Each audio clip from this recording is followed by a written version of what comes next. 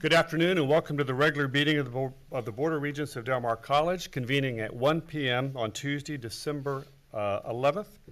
We do have a quorum, so we will start the meeting, and if we could, please begin with a moment of silence.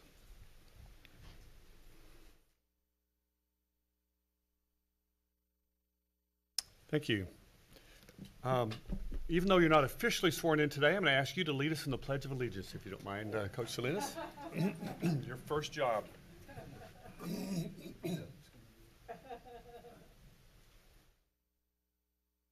Allegiance to the flag of the United States of America and to the republic for which it stands, one nation under God, indivisible, with liberty and justice for all.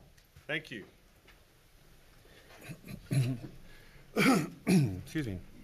We have a tradition here that will be new to some of you since we've got lots of visitors today.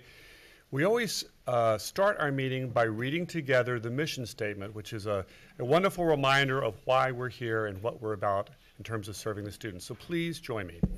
Del Mar College provides access to quality education, workforce preparation, and lifelong learning for student and community success.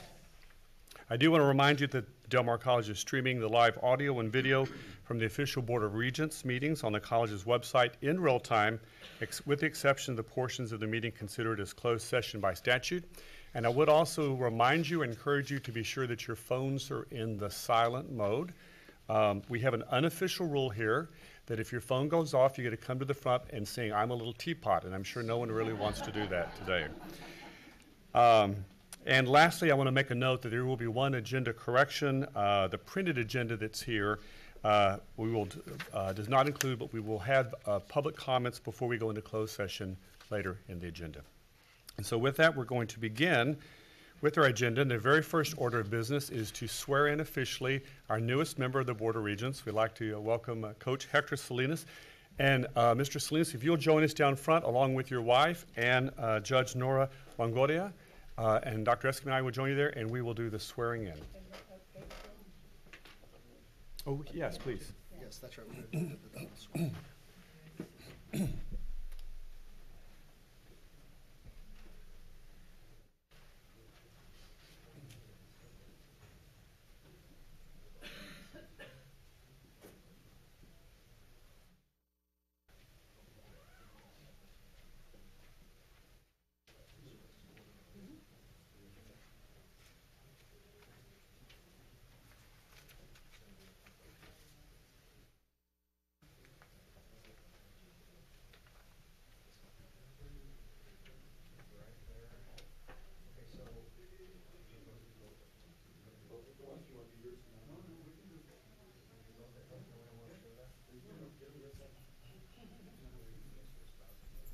We're going to do it once, everyone. We're going to swear in our regents.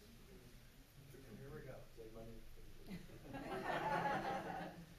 Please raise your right hand, gentlemen.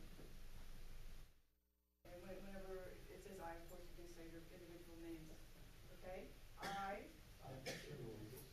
do solemnly swear that I will faithfully execute the duties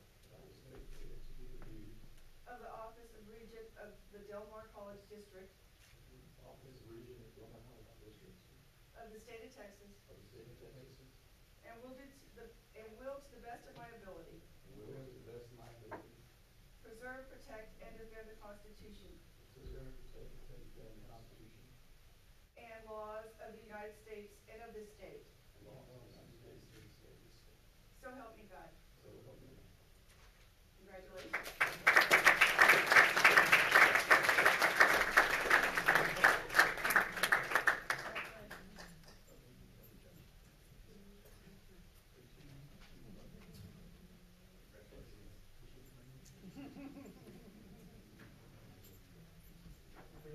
Signatures. Yeah, we're going to invite for picture taking any of the other family members from our regents up here that would like to take pictures, and then we'll be seated and we'll have a chance to address the audience. Family members? Yeah. Yes, absolutely. That's okay. It's okay. We're all got group shots. Family members, come on up. Coach the Salinas family. Come on up.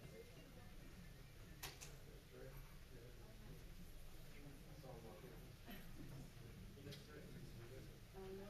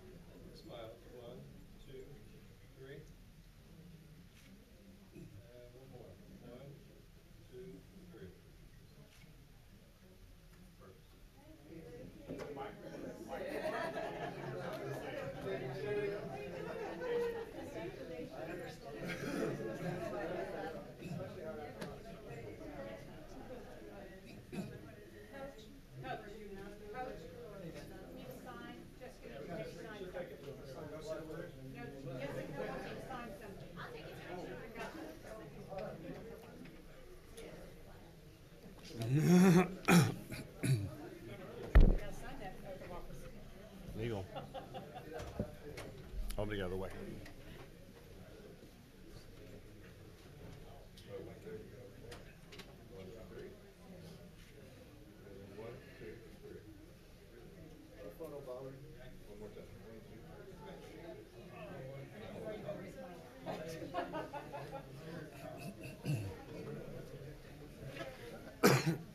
Yes. When the red light is on, you can speak.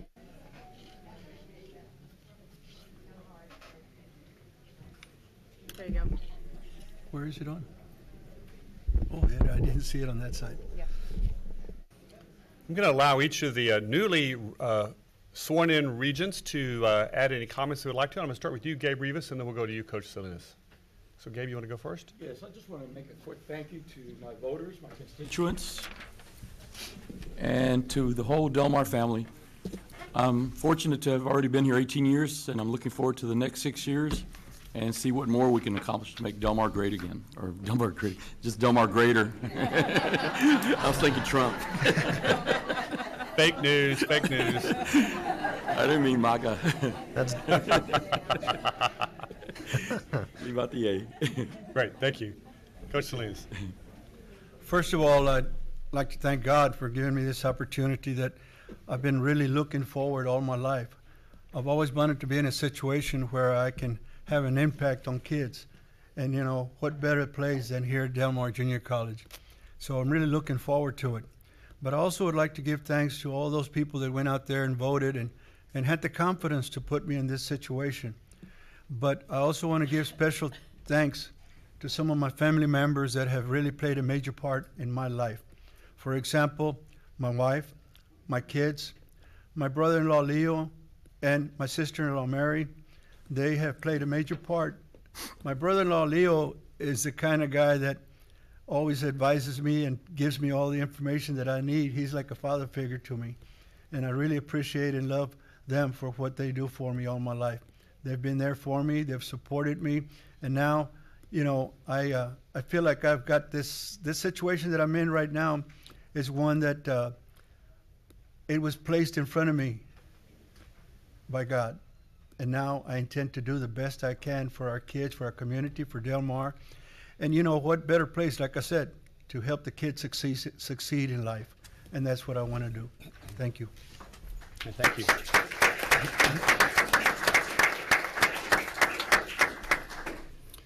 Well, as we say hello to a new regent, it also means that we unfortunately have to say goodbye to a regent. And I want to take a moment to thank Sandra Messbarger, who has been on our Board of Regents for 6 years, has been a wonderful addition. Most of you know that Sandra brings a multitude of talents to our board. Her representation of the students, in particular the arts program and music, besides leading us in some great singing every once in a while and singing to us, she has brought a wonderful perspective to the board, and so we thank you for that. Sandra, I'm going to invite you and Dick to the front. We've got a little something for you, and I'm going to also ask the other regents to come around. We're going to take a group picture with you, if that's okay. So, regents, if you'd join us, and Dr. Salinas.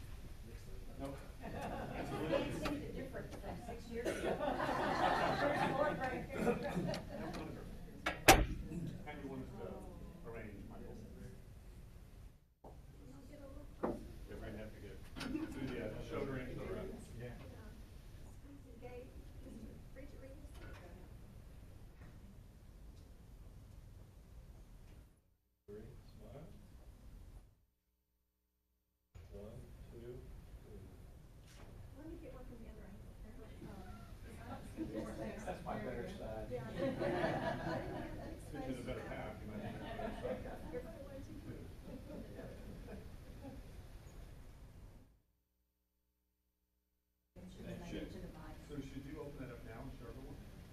Whatever. The difference. I can probably count the lines on my face.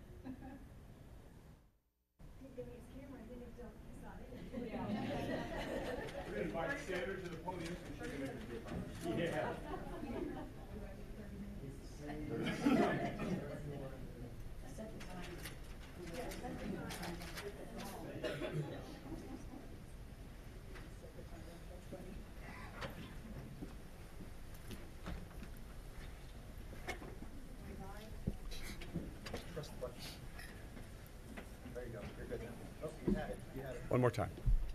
There you go. Well, I thank you very much. I'm leaving friends, I think. I can't leave a stranger, but, thank you so much. Y'all were wonderful. All the dumb questions like, what's an envelope? You know, when you're learning to do buildings, and as a musician, I didn't know what an envelope was. So, all of you have become personal friends, and I will say that you have got a dream team. Dr.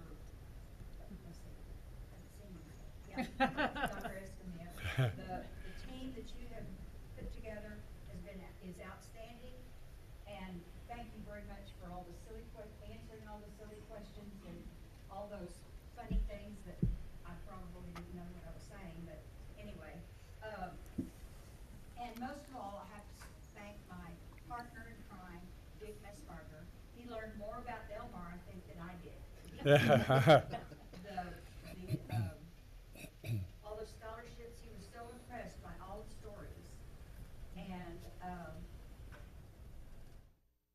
he didn't, when he married me, he didn't know music, but now he sings. And when we both came into the Del Mar family, we both learned a great deal, and thank you so much for being so wonderful. I want to thank all my friends that were out there working for me, and I'm not gone. So if you need something, I'll be there. Before you leave the podium, I have a hunch that some of our regents may want to express some of their sentiments too. So I'm just going to open it up in case any regent would like to say. I'd like to say thank you very much for your service, Sandra. I appreciate your passion for music. I appreciate your passion for the students, especially the music students. I know that's your favorite. But anyway, overall, you did a good job. We enjoyed your service, and continue to support Del Mar. I know you will. You always have. You're an alumni. Thank you. Well, I want to thank you for guiding me in my first 2 years. I got to sit over there beside me, and I got to ask you all the dumb questions so that I didn't have to ask them in public. But thank you for your leadership and your guidance and your experience, and thank you for your voice for students. I always knew that that's where your heart was, that's where your passion was, and I think you have passed that on to me for sure, and I think to this entire board. So thank you very much. Thank you. Thank you. Thank you. Thank you for being my friend. Thank you for your input. For me and you, music has always been important. And the passion that you brought to the board, especially during the second phase of the music project, was fantastic. Thank you. So Sandra, I didn't know you as long as most of the others, but you were my partner right here and kept me straight, and also even let me use your stool, which I really appreciated. So I know you've got a real passion for Del Mar and for education, and I know you'll continue to serve in whatever capacity you can. Sandra, thank you for your dedication. We will miss you, and I will miss you. Even if I had a voice, there aren't enough words to describe what you've done for Del Mar. Thank you. Sandra, and I'm going to go with you. I'll tell you what, I'll go next, and you can get a Sure. Indra, how that work. Great. I want to add one more comment to what I said earlier. You've made a number of jokes to us about being height challenged, but you actually stand very tall in all of our eyes. And for everything that people have said, you stand up tall and straight for the students. You stand up for their needs. You stand up for the little things like covered walkways so their instruments don't get wet. You've always been a tall, strong, important voice. So for that, thank you. And I know you will stay plugged in through the foundation and other things. So we look forward to continue to work with you. Thank you. Sandra, it's been a fun 6 years. Our relationship has grown tremendously. I think it grew from strangers to now loved ones. It's been an amazing journey. I so appreciated those dumb questions because we need to ask. That's what a board, a publicly elected board is about. It's about people who come from the community, former alums such as yourself. You come back and ask the questions and bring your strengths and work to your strengths, knowing what you do know and what you don't know. That gave other people courage to ask. You gave them just strength by being yourself. You never changed, and that's just been an amazing. That's I think was your amazing contribution to Del Mar College. Of course, the buildings and the music students who will benefit for generations to come, and you and I will enjoy it along the way with performances and watching them enjoy the classroom space that you have your fingerprints on. Thank you very much. We love you so much. Appreciate you. Thank you, Sandra.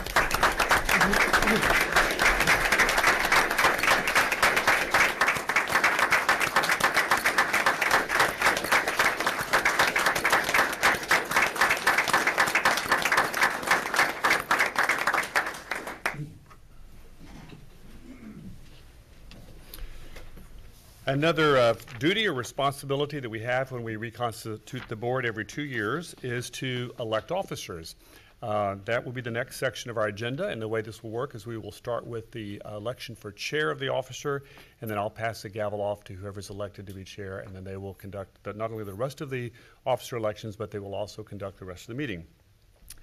We have 4 positions to elect today: chair, first vice chair, second vice chair, and secretary, and those 4 people and those positions constitute the executive committee of the Board of Regents. And so with that, I'm going to start with chair. Is there anyone that would have a nomination for chair? Mr. Chair, before I make the nomination, I want to thank you for your service. I don't know, I've been here 18 years, and I don't know anybody that's been the board chair for so many years. And just want to say thank you, thank you, thank you. But at this point, I'd like to nominate Carol Scott for the office of chair of the Board of Regents. We've got a motion for Carol. Do we have a second? Second. We have multiple seconds. I guess that's good. We don't, okay. Do we have any other nominations from the floor for chair? Hearing none, do we have a motion to accept by acclamation, or do we even need to do that, Augie? I so move, Mr. Chair. Motion, second for acclamation. All in favor? Aye. All opposed? Motion carries unanimously. I am very proud and pleased to pass the gavel after several terms. Bet you're pleased. Can't tell you how excited I am to pass it. There you go. Thank you, I think.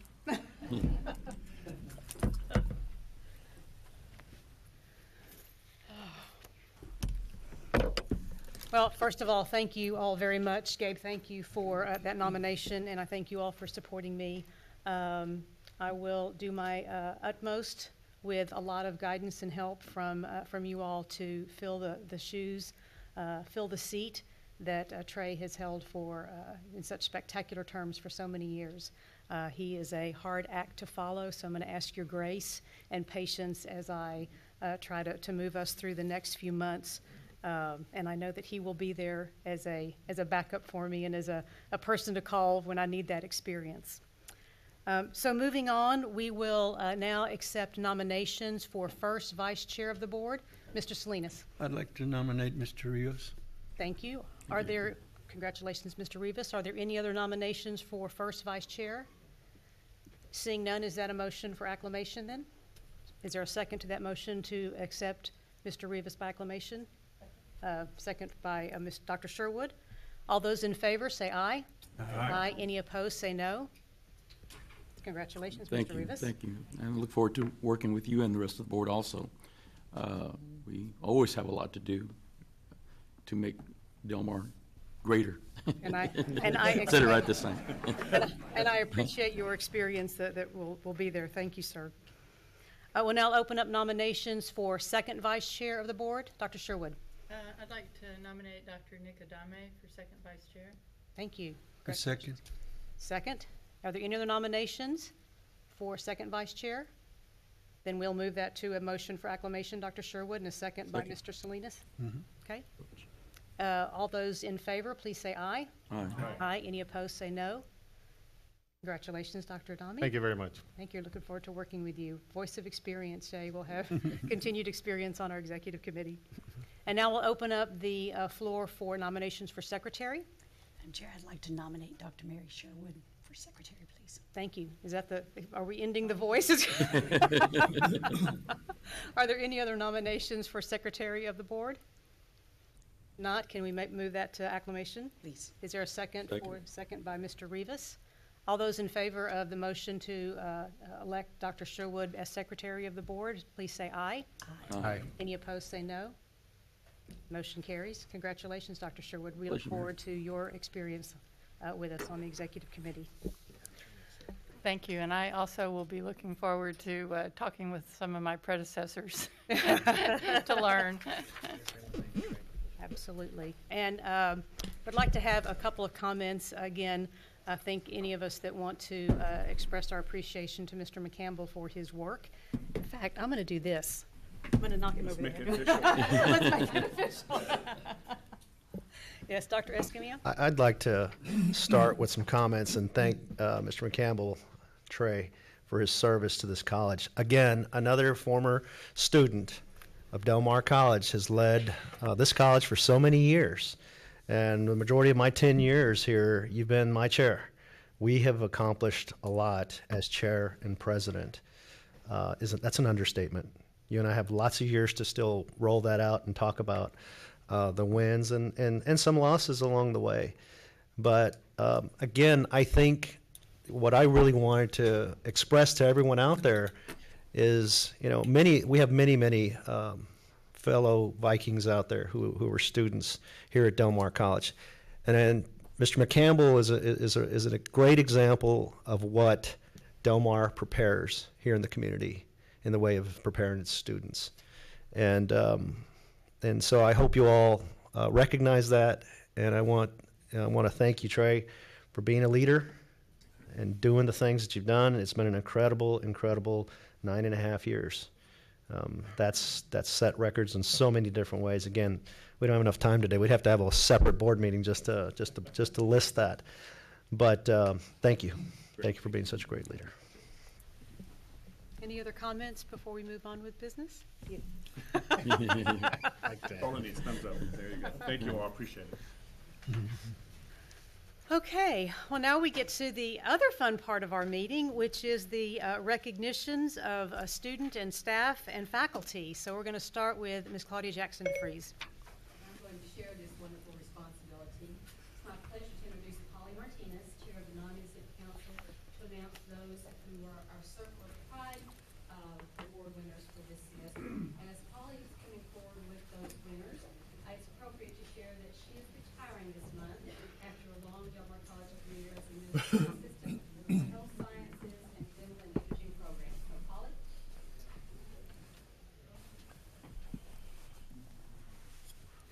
Hello. Hello. How are y'all? Well, I'm Polly Martinez. I'm the chairperson for the non-exempt council here at Del Mar College. I represent all the non-exempt employees. And every semester, we have an employee that we recognize for going over and beyond their regular duties. This semester, we had two,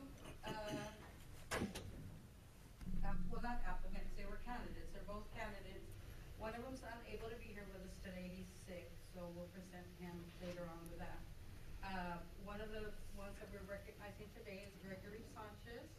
He works for the Business Administration Department, and we're very proud to present him with a certificate and also a $500 check for his contribution to Del Mar College and everything he's done.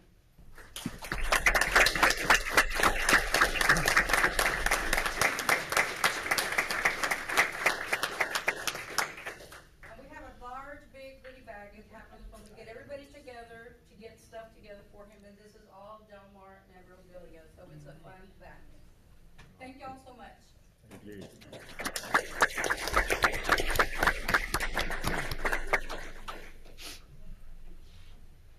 And next, to recognize the Student Government Association officers who served this semester is Cheryl Sanders, Dean of Student Engagement and Retention, will lead their honors. Good afternoon. I'm thrilled to be able to bring up this year's Student Government Association officers, and their advisor, Ms. Beverly Cage. I'm actually going to have them introduce themselves because they can do a much better job than I can do. So, How's it going today? My name is Angel Pena. I'm the student magistrate for the Student Government Association, and my degree is business management. My name name is Rosalind Swampy. I am the Secretary of Student Government Association, and I am a geology major. Hi, I'm Sophie Jimenez. I'm the treasurer of SGA. I graduated in 05 from nursing and now I'm going for psychiatry.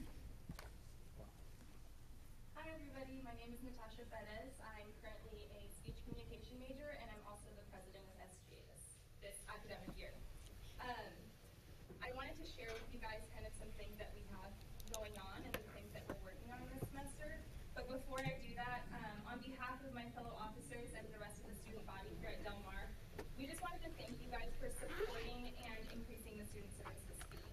We're very fortunate because this increase in the fee has allowed us to embark on and provide engaging and educational programs and experiences for the Del Mar College student body. One of the biggest projects we student government have been able to aid is the DMC student food pantry. But this proposal was brought forth to us at our initial meeting of the semester. Not only did we vote to approve, but we voted to increase the funds to support this cause. Initially it was $6,000 and we actually voted to raise it to $10,000 just so we could provide more resources for our students here at Del Mar College. Not only have we been able to lend backing to more accessible resources for our students, but out of these funds we were also able to go to the Association for the Promotion of Campus Activities Conference in Houston, where we watched performers such as motivational speakers, musicians, artists, and comedians who all had an educational message to share, which was really great. We also got to sit in on educational sessions about leadership, success, and marketing, and much more. The purpose of this conference was not just for us SGA officers, but so that we could book talents to come back to our campus and share this educational experience with other people here at Del Mar College, faculty and students included. Now, our advisor Beverly Cage has been working very hard to actually pair each event and performance with different departments that go along with the performance. So, for instance, we have someone who does music and raps about African American history. So we're going to hopefully partner with social sciences and get a lot of the history majors to come to that event so we can have more students involved here on campus. Another thing that we have been working on that kind of has to do with our promotion of events is that we've been working closely with IT and the developer behind IT, Darcy Jones, to create a module within the Viking Go app so that we can create a more accessible way for our students to become engaged, which is going to be really great in getting students to come to our events and just knowing that there is a student life here even though we're at a junior college. We want to make sure that they have like a university experience here at Del Mar to make it fun and exciting. One of the biggest supporters in that venture has been Mr. August Alfonso, who was actually really excited to hear that the students wanted to utilize the Viking Go app for better engagement. And this fall, one of the most important events that we actually attended was our SGA Region 6 Fall Conference in Victoria, Texas. We got to network with other SGA officers from other schools in our region, prepared for our state conference in the spring, and we also participated in our community service project at the Victoria Food Bank. Moving into the spring semester, we will continue to work on projects brought forth by our student body, such as fixing issues with our Viking golf carts, and starting a DMC Green Team, which is an initiative that we want to make our campus more eco-friendly and green as we move into the future. We will also help facilitate student focus groups and have been active members on multiple committees like the bookstore, DMC Food Pantry, QEP topic selection, strategic planning, and guided pathways committees. Furthermore, we as SGA officers are extremely thankful for our advisor, Beverly Cage, who has facilitated various opportunities for us to meet with Dr. Silva and Dr. Escamilla, who have listened to our stories and needs and helped open doors, leading us in the right direction to accomplish our current and future goals. With that said, we want to thank you for your time and for not only listening to our student voices, but enabling our student voices to be heard. Thank you very much.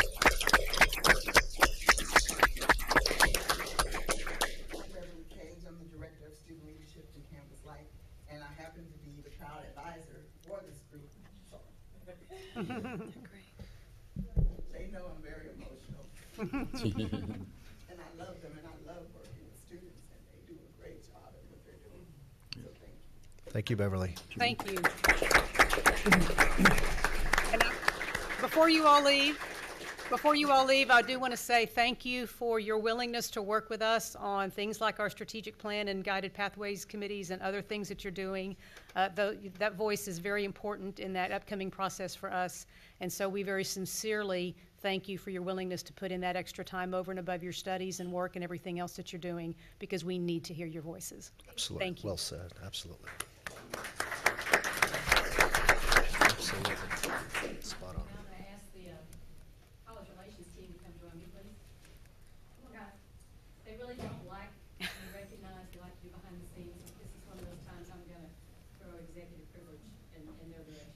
It's my pleasure to recognize the members of the college relations team for the District 4 awards they won this semester from the National Council for Marketing and Public Relations. If you guys wanna hold up the jewelry, that'd be nice.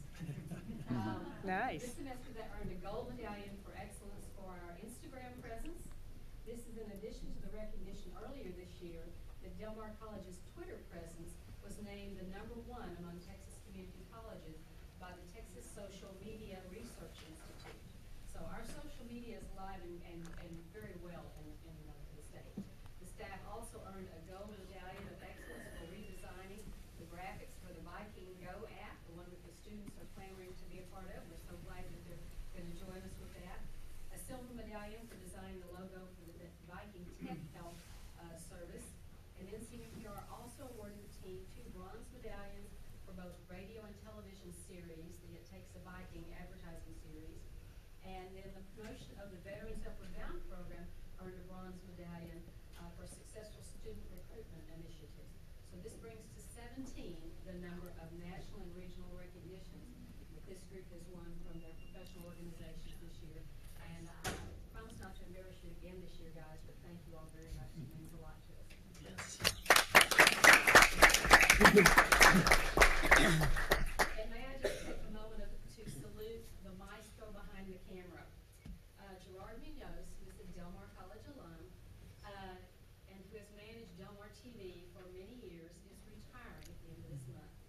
After broadcasting and now webcasting many Board of Regents meetings, commencement ceremonies, and more interviews than any of us can count, Gerard is completing 30 years behind the camera. So Gerard, will you wave your lens at us? We can all wave at him. How's that? Here's wishing Gerard many more years of music, laughter, and loving life. Thank you. Thank you. Thank you very much. Congratulations to your team, Claudia. I know that they all work very hard. And now we will move on to some faculty recognitions. And with the absence of Dr. Beth Lewis, who is at the SACS conference, I think Ms. Lenora Keys is going to do that for us. Yes, thank you. First of all, it's my pleasure to recognize Christy Urban. Would you like to come forward?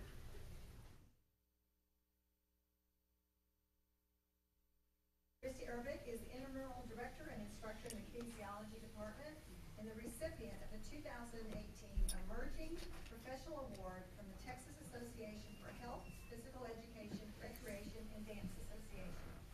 Ms. Urbick received the TAHPERD Award on November the 30th during the awards banquet at this year's annual conference in Galveston, Texas.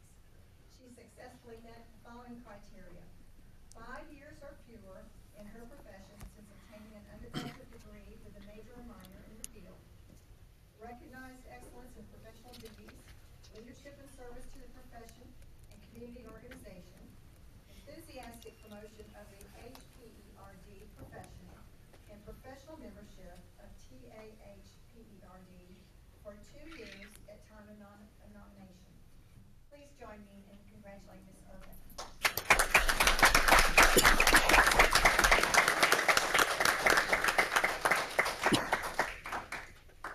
The next recognition goes to Melissa Stuckey. Melissa?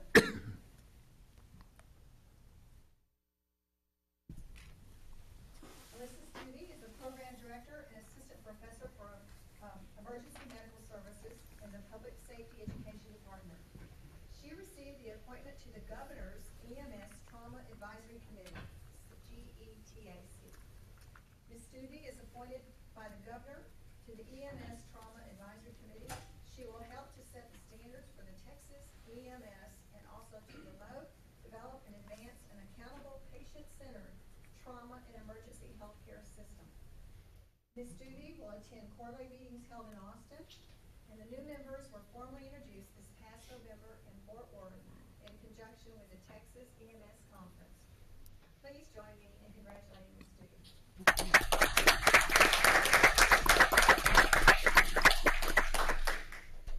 I'd just like to add that Melissa's also the chair of the faculty council as well. Extremely active, extremely busy on campus, and she and I are in regular contact, aren't we?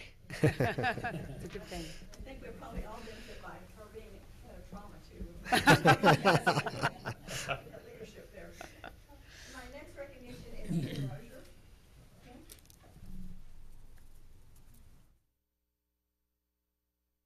Ken Rozier is chair and professor of art in the art and drama department. Selected as the college's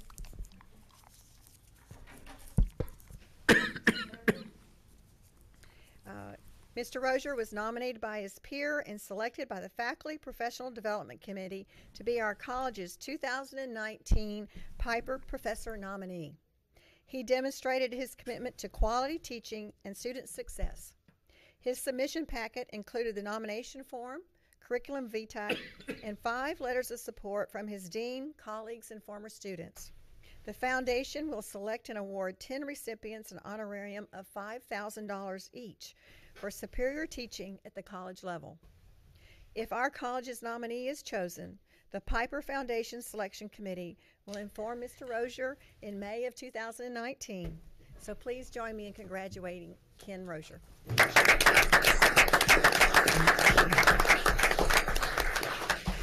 Thank you, Ken. Thank you very all much. very much, Appreciate and that. congratulations. Good luck, and thank you. So with that, we will move on to our staff reports. And Dr. Escamilla, would you like to lead us into that? Absolutely. Thank you, Madam Chair.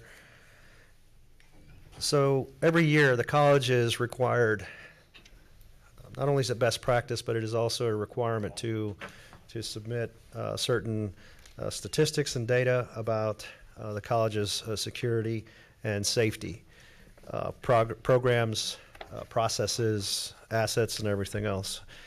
And Ms. Lauren White has been leading that charge for several years now.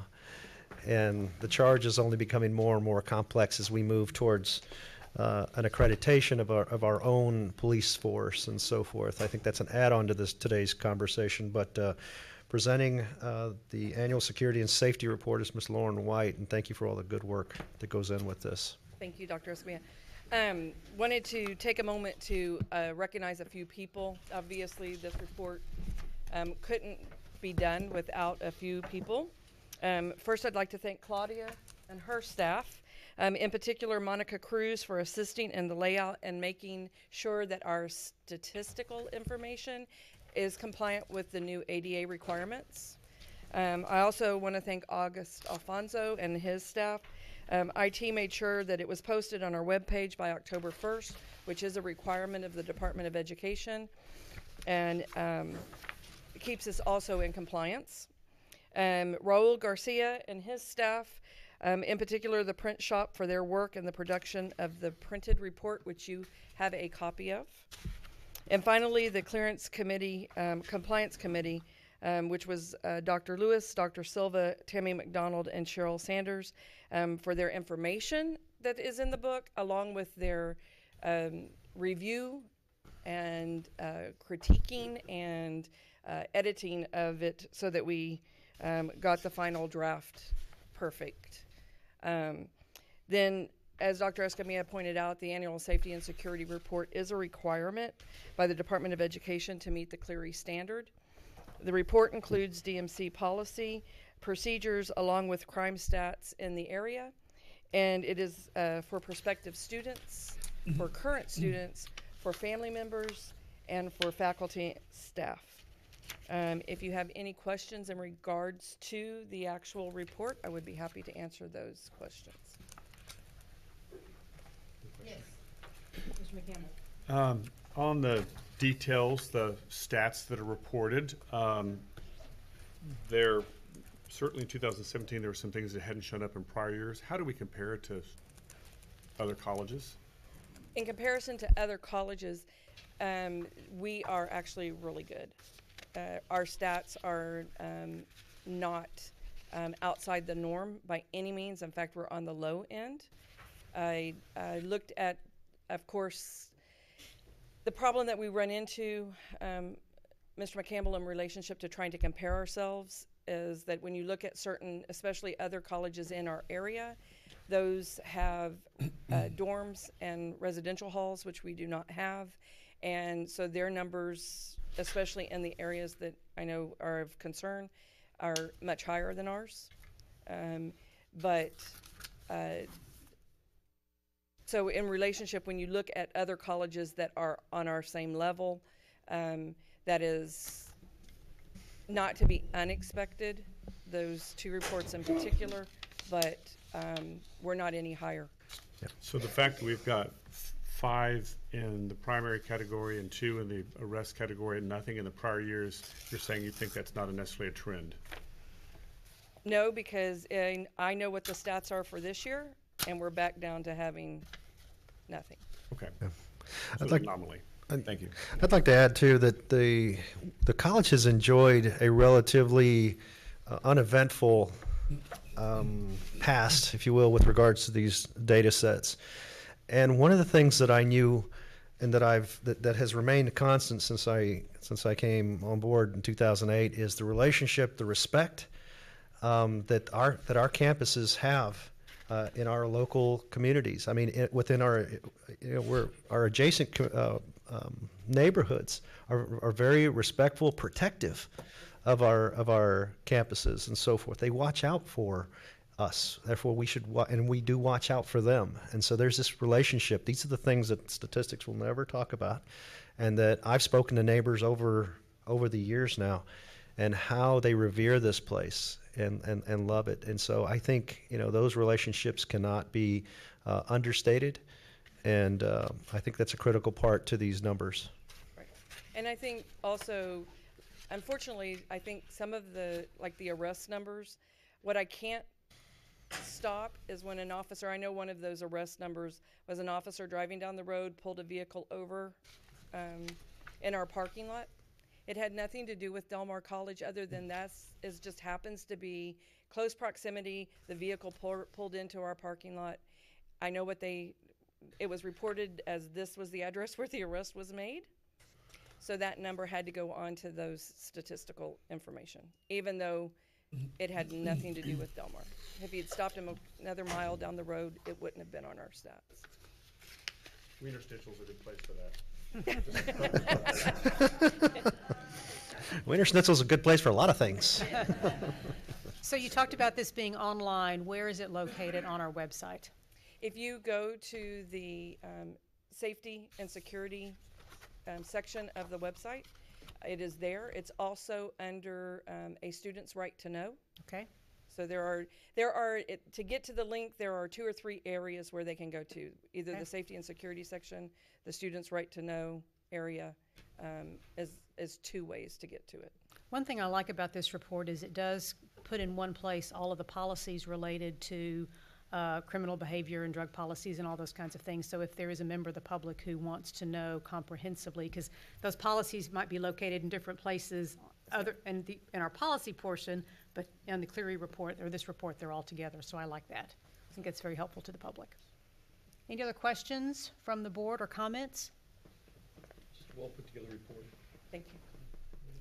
A lot of help. Thank you very much. One sorry. question.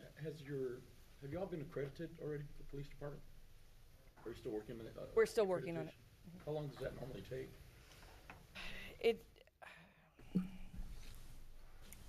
Depending on how long it takes to get all of your stuff together, a year to 18 months is what I've been told. Oh, okay. Is a normal standard time frame. That we're on track for that?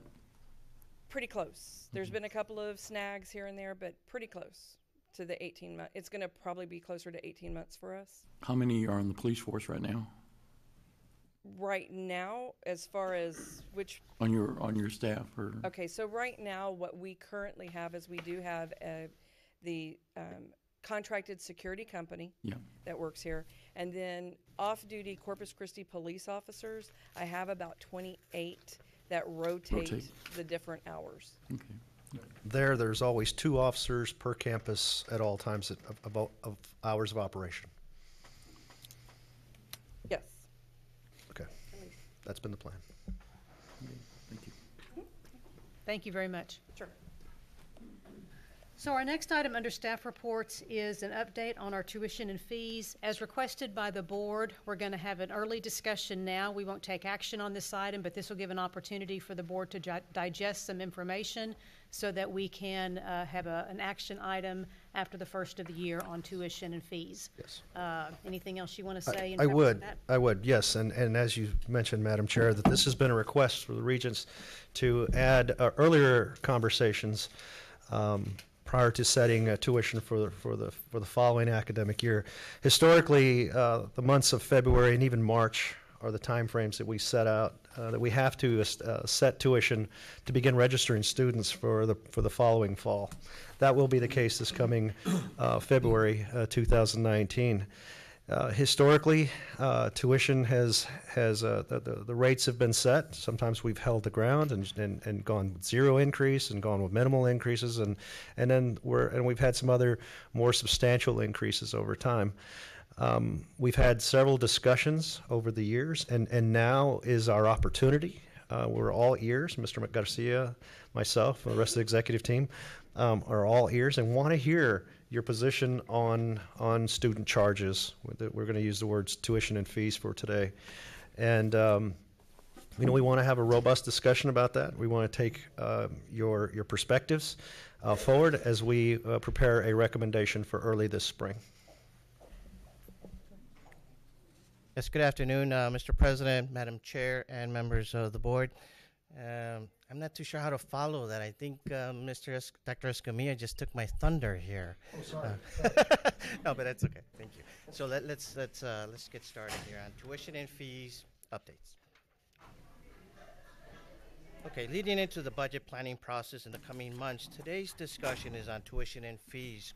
As illustrated in this pie chart, it is a distant second in source of funding for the college, representing 23% of the total 2019 operating revenue budget. Semester hours, headcount, tuition and fee rates, and unemployment rates are key factors in driving our college revenue overall. So let's talk about annual credit hour production. So in this 9-year history, credit hour production has trended in tandem with the unemployment rates. I'm going to ask you to focus on this section right here. Unemployment rates pulled back starting in fiscal year 2011 and ending in fiscal year 2015 from 7.8 to 5.10. The annual credit hour production, 239, trended similar, starting with 239,000 hours down to 198,000 hours. However, fiscal year 2010 and 2017 appears to be an inflection point whereby for the first time there's a divergence between the unemployment rate and the college credit hour production. The greatest growth for fiscal year 2010 occurred in the areas of language, reading, mathematics, and physics, social science, and public safety programs. For 2017, the greatest growth occurred in the areas of natural and social science programs and industrial educational program that includes the process technology. Well, now let's talk about headcount. My next talking point is really you're gonna really see right here in this particular section what I'm referring to. Similar to semester hours, our student headcount enrollment follows the unemployment rate trend. There's an increase in demand for our continuing education programs when unemployment rates are high due to poor economic conditions. These programs appeal to students who are seeking to reboot their skill sets and re-enter the labor market. On the contrary, there's a slight contraction in our credit hour production as labor market conditions improved, as evidenced by the downward trend in the unemployment rates. Now let's talk about tuition revenue history. So this is our 9-year trend in our tuition revenue history. Revenues peaked in fiscal year 2012, right about here, at $26.3 million when the unemployment rates reached 7% and recalibrated to 2014, in 2014 to 24.2 million when the unemployment rate dropped to 5.5%. So you see a pattern here, very closely to the unemployment rate. As previously mentioned, the college tuition revenue was not in parity with the unemployment rates in fiscal year 2017, right here. Revenues increased by $400,000 from fiscal year 2016 and is partially attributed to the growth in our natural and science programs and other industrial educational programs that includes our process technology. Okay. Yes, sir. I'd like to say also in 2017, coming in off of the hurricane, provided a lot of uncertainty for all of us. And how enrollment patterns were trending and so forth really put us in a defensive mode. And I'd just kind of like to restate for history. And am I stealing your thunder again? I'm sorry. No, that's perfectly That's not what I'm trying to do. You're right. But so that uncertainty is what caused reactions, and we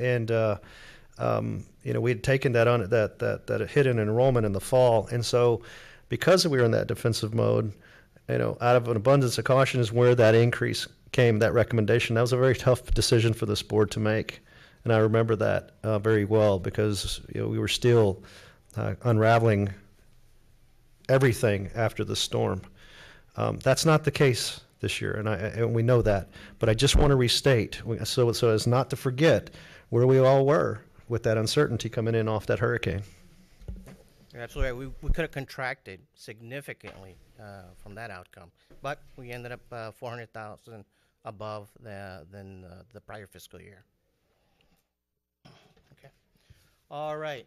What everybody's been waiting for, let's talk about tuition and fee history.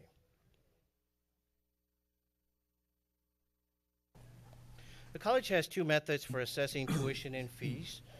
This section right here is driven by the number of semester hours registered by the student. This next section right here is based on head count per semester hour, per semester, I'm sorry. Over the last 10 years, the per credit hour rate increased from 0 in fiscal years 2016 and 2017 to as much as $9 in fiscal year 2011. So as you can see here, $2 increase in the building use fee, general use fee, $2 there. And if my math is correct, $5 in in-district tuition right here. So there's your $9. Okay. More recently, the fiscal year 2019 tuition increased by $3, and student services increased by as much as $8. As we heard from Natasha Perez earlier, those dollars are being used towards the DMC food pantry initiative and other student access. So very robust now that we have some additional funding for our students. As a reminder, board policy 3.21 provides for a minimum increase of $1 per semester hour. Again, especially for the new regents, there's been, let me just kind of restate that. That's very important. This college has had a policy that goes back, I don't know when that, I don't recall, I can't remember when that was instituted. It's been here before I got here, and we've left it in place. We've talked about removing it, leaving it, and so forth, but there's an automatic increase of $1. It's $1 credit hour, correct? Yep. Automatically instituted. Now the board, it's automatic unless the board takes action to not move forward with that policy.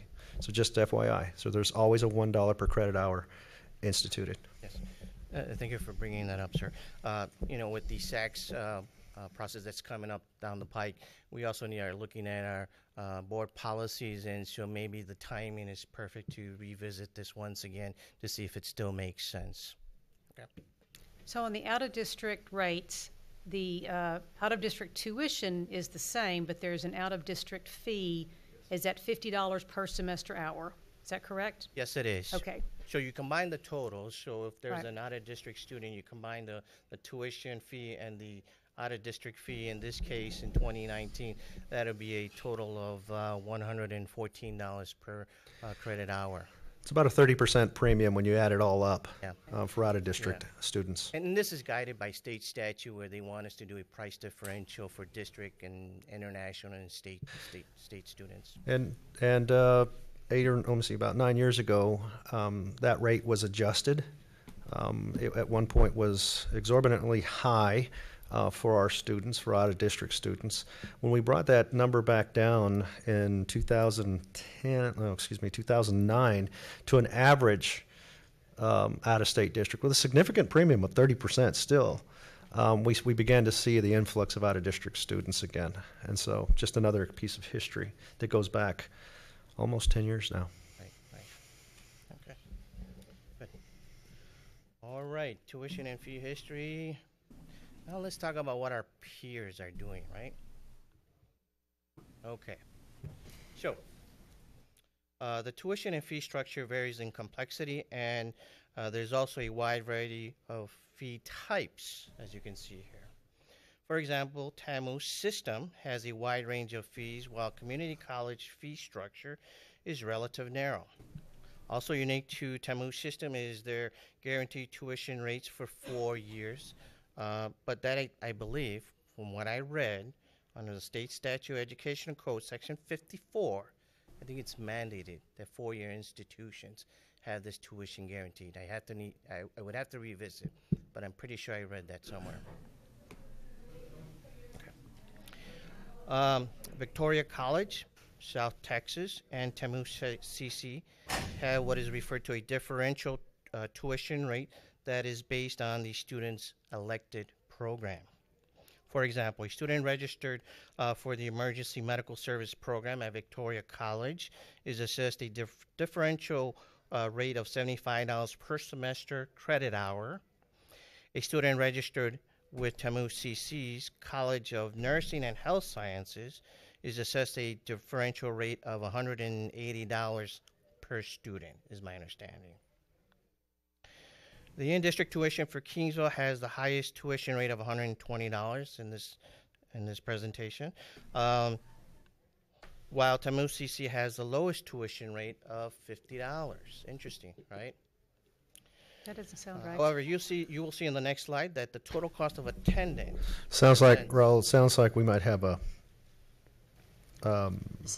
discrepancy there somewhere, but nevertheless, we can verify. Okay. There might be there's something not. Okay. Well, I gotta double check. I thought I did, but okay. Yeah, we'll double check that. Still getting perspective. At the end of the day, we're still at about a fourth of the cost, a third of the cost maybe of our regional universities, and that's their mission, our mission. It's the way it's always been, and it's the way it still is today. So. It's a good segue into the next slide. So let's take a look at it in terms of credit hours. So noting that there's still potential error in this TAMU CC fee structuring, I think we can still gain some perspective. When all the other fees are considered, TAMU CC has the highest cost of attendance, which ranges from $2,973 to $3,153, depending on the elected program. By the way, this presentation, we take into consideration 8 semester hours, which is the average registered hours by a Del Mar student. 8 semester credit hours. Okay. Coastal Bend ranks the lowest with a cost of attendance of $728. Del Mar places second lowest with a cost of attendance of $885. And Victoria College ranks the third lowest with a cost of attendance ranging from 1,024 to 1,344, depending on the elective program. Okay. Up until now, we've talked about credit hour production relating to our traditional students. Let's touch on our continuing education program. The pricing structure for this type of program is even more complex. Just a second. I know this is a preliminary discussion, but I, at some point, would also want to see where Del Mar stands relative to other community colleges in the state, not just the sort of 3 more local ones. Because we're a different, pretty different than Our large most of- college region would probably, our large college category would probably be across the state. Yeah, we've always, I'll say, I know what, I can print it off in my mind right now, but it wouldn't, so we're usually in the top 5, and top being with some of the community, and the top 5 community colleges who charge the most. That's where we've tended to been. We were always in the top 10 for a lot of reasons, and it usually refers back to those school districts, college districts rather, whose service area does not match, that has the most inequity with regard to tax base and service area.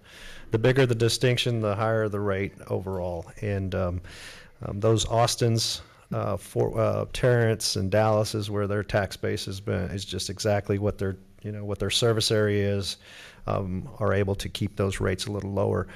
We will get that back to you again before we move into the February meeting. I know exactly what sheet. It's at tacc.org. I can pull it out. Like I said, if I could just press print right now, that'd be wonderful. But we'll get that data back to get you a broader perspective across the state. Again, and then one other thing I'd like to add, just real quick, in that economies have a lot to do with that as well. As economies are ebbing and flowing and so forth, you can begin to see the stressors and the distinctions between the rates for the colleges. I'll just add that before I get that document to you. And Miss Jessica, if you could help me find that document, I know exactly where it is. We'll get it to you, emailed to you as soon as possible.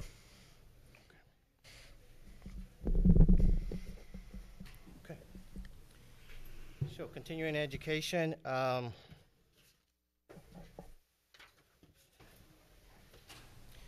So I believe I may have mentioned the pricing structure for this type of program is even more complex and will vary depending on the program. Del Mar's pricing point for a program is based, for this type of programming, is based on a number of factors, including direct operating expenses, other source of funding, competitors' pricing, and existing marketing conditions. These are just a few of some of the programs that we have. Which, by the way, earlier we talked about our mission. We restated our mission. We talked about workforce prep, and we talked about lifelong learning. This is the core. This is the essence of what we do. Senior education, our pricing point ranges from $5 to $160.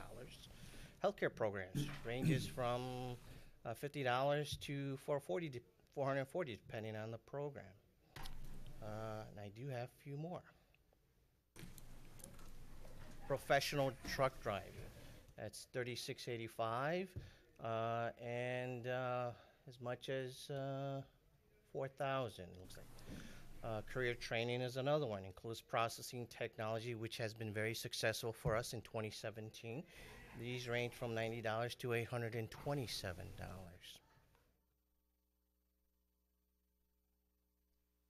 That concludes my presentation. Any questions or comments? Does our continuing education operate at a break even? Yes, sir. Actually, we generally we make come out money? ahead. Come out ahead. Okay. Thank you. The model is built. The model is built, and we've been very fortunate, and we'll be rolling out more details on that in coming spring on as I'm getting a big nod over there from Mary Fuso in the back and a thumbs up because she's at the forefront of those contracts, and so we've been doing really well with this economy. Good. Any other questions? So I think with some of the refinements that I've heard on the presentation, when we come back, if we can have those comparisons with large colleges, because that's the small, medium, large, and very large. Yes. For Mr. Salinas' benefit, the state of Texas divides the 50 community colleges amongst those 4 size categories, and we're in the large college category, so that would give us similar size to student populations across the state. But then we've also cherry-picked the regional colleges as kind of our peer group as well to understand what's happening in the market. So I think both of those perspectives, both of those frameworks are important for us. Especially with 90+% of our students coming from the area. But I'm going to look it up anyway because I know exactly where it is. But again, Houston Metroplex, Central Texas between Austin and San Antonio, I mean, they're all varying levels of wealth. I will say that this is going to be an issue coming up, not at this session, but at the next legislative session. I think this is one of the, once we get through some public ed types of things at this legislative session, we can anticipate that service areas and tax bases and community college financing in general will be questioned and reviewed. So stay tuned, but I'm going to try to find that and maybe send it out to you sooner than later. Mr. Rivas? Yes. These programs that you mentioned, continuing education like process technology, welding, truck driving, are there any financial aid or Pell Grants or any loans available for those students? Yes, scholarships. We do have some form of financial aid, but it's not as prevalent as in your standard financial aid. There is a method that students can come apply. Generally, we do have a lot of third-party pay, what we call third-party pay, which is employers are paying for the tuition and fees, or we also have several that are under contract. And so many of these programs are offered fully under contract to industry. And we But work as far as financial aid, like as far as Pell Grants or financial aid, there's none. Pell Grant does That's not not available apply. for that. We have TPEC money that is actually an offshoot of financial aid, but it's limited by percentage of number of students who are enrolled in for credit and then total dollars that are drawn, and so there's a factor there. It's a very limited number. Okay, thank you. Yeah, there was attempts in previous, just in previous years to bring financial aid to these sorts of programs. There were a couple of pilot programs that also included dual credit. You know, they wanted to expand it into these workforce programs on the CE side, but that has not happened to date. Is there any other information that you would like to have Mr. Garcia bring back when we hear this again in the spring? You have another question over here? Yes, you mentioned that the average hours that our kids take is about 8? 8 semester credit hours, yes, sir. Okay, and then, and maybe I missed it, but every kid that comes to school here, do they create some kind of contact hours or whatever, you know? Yes, that's a very good question.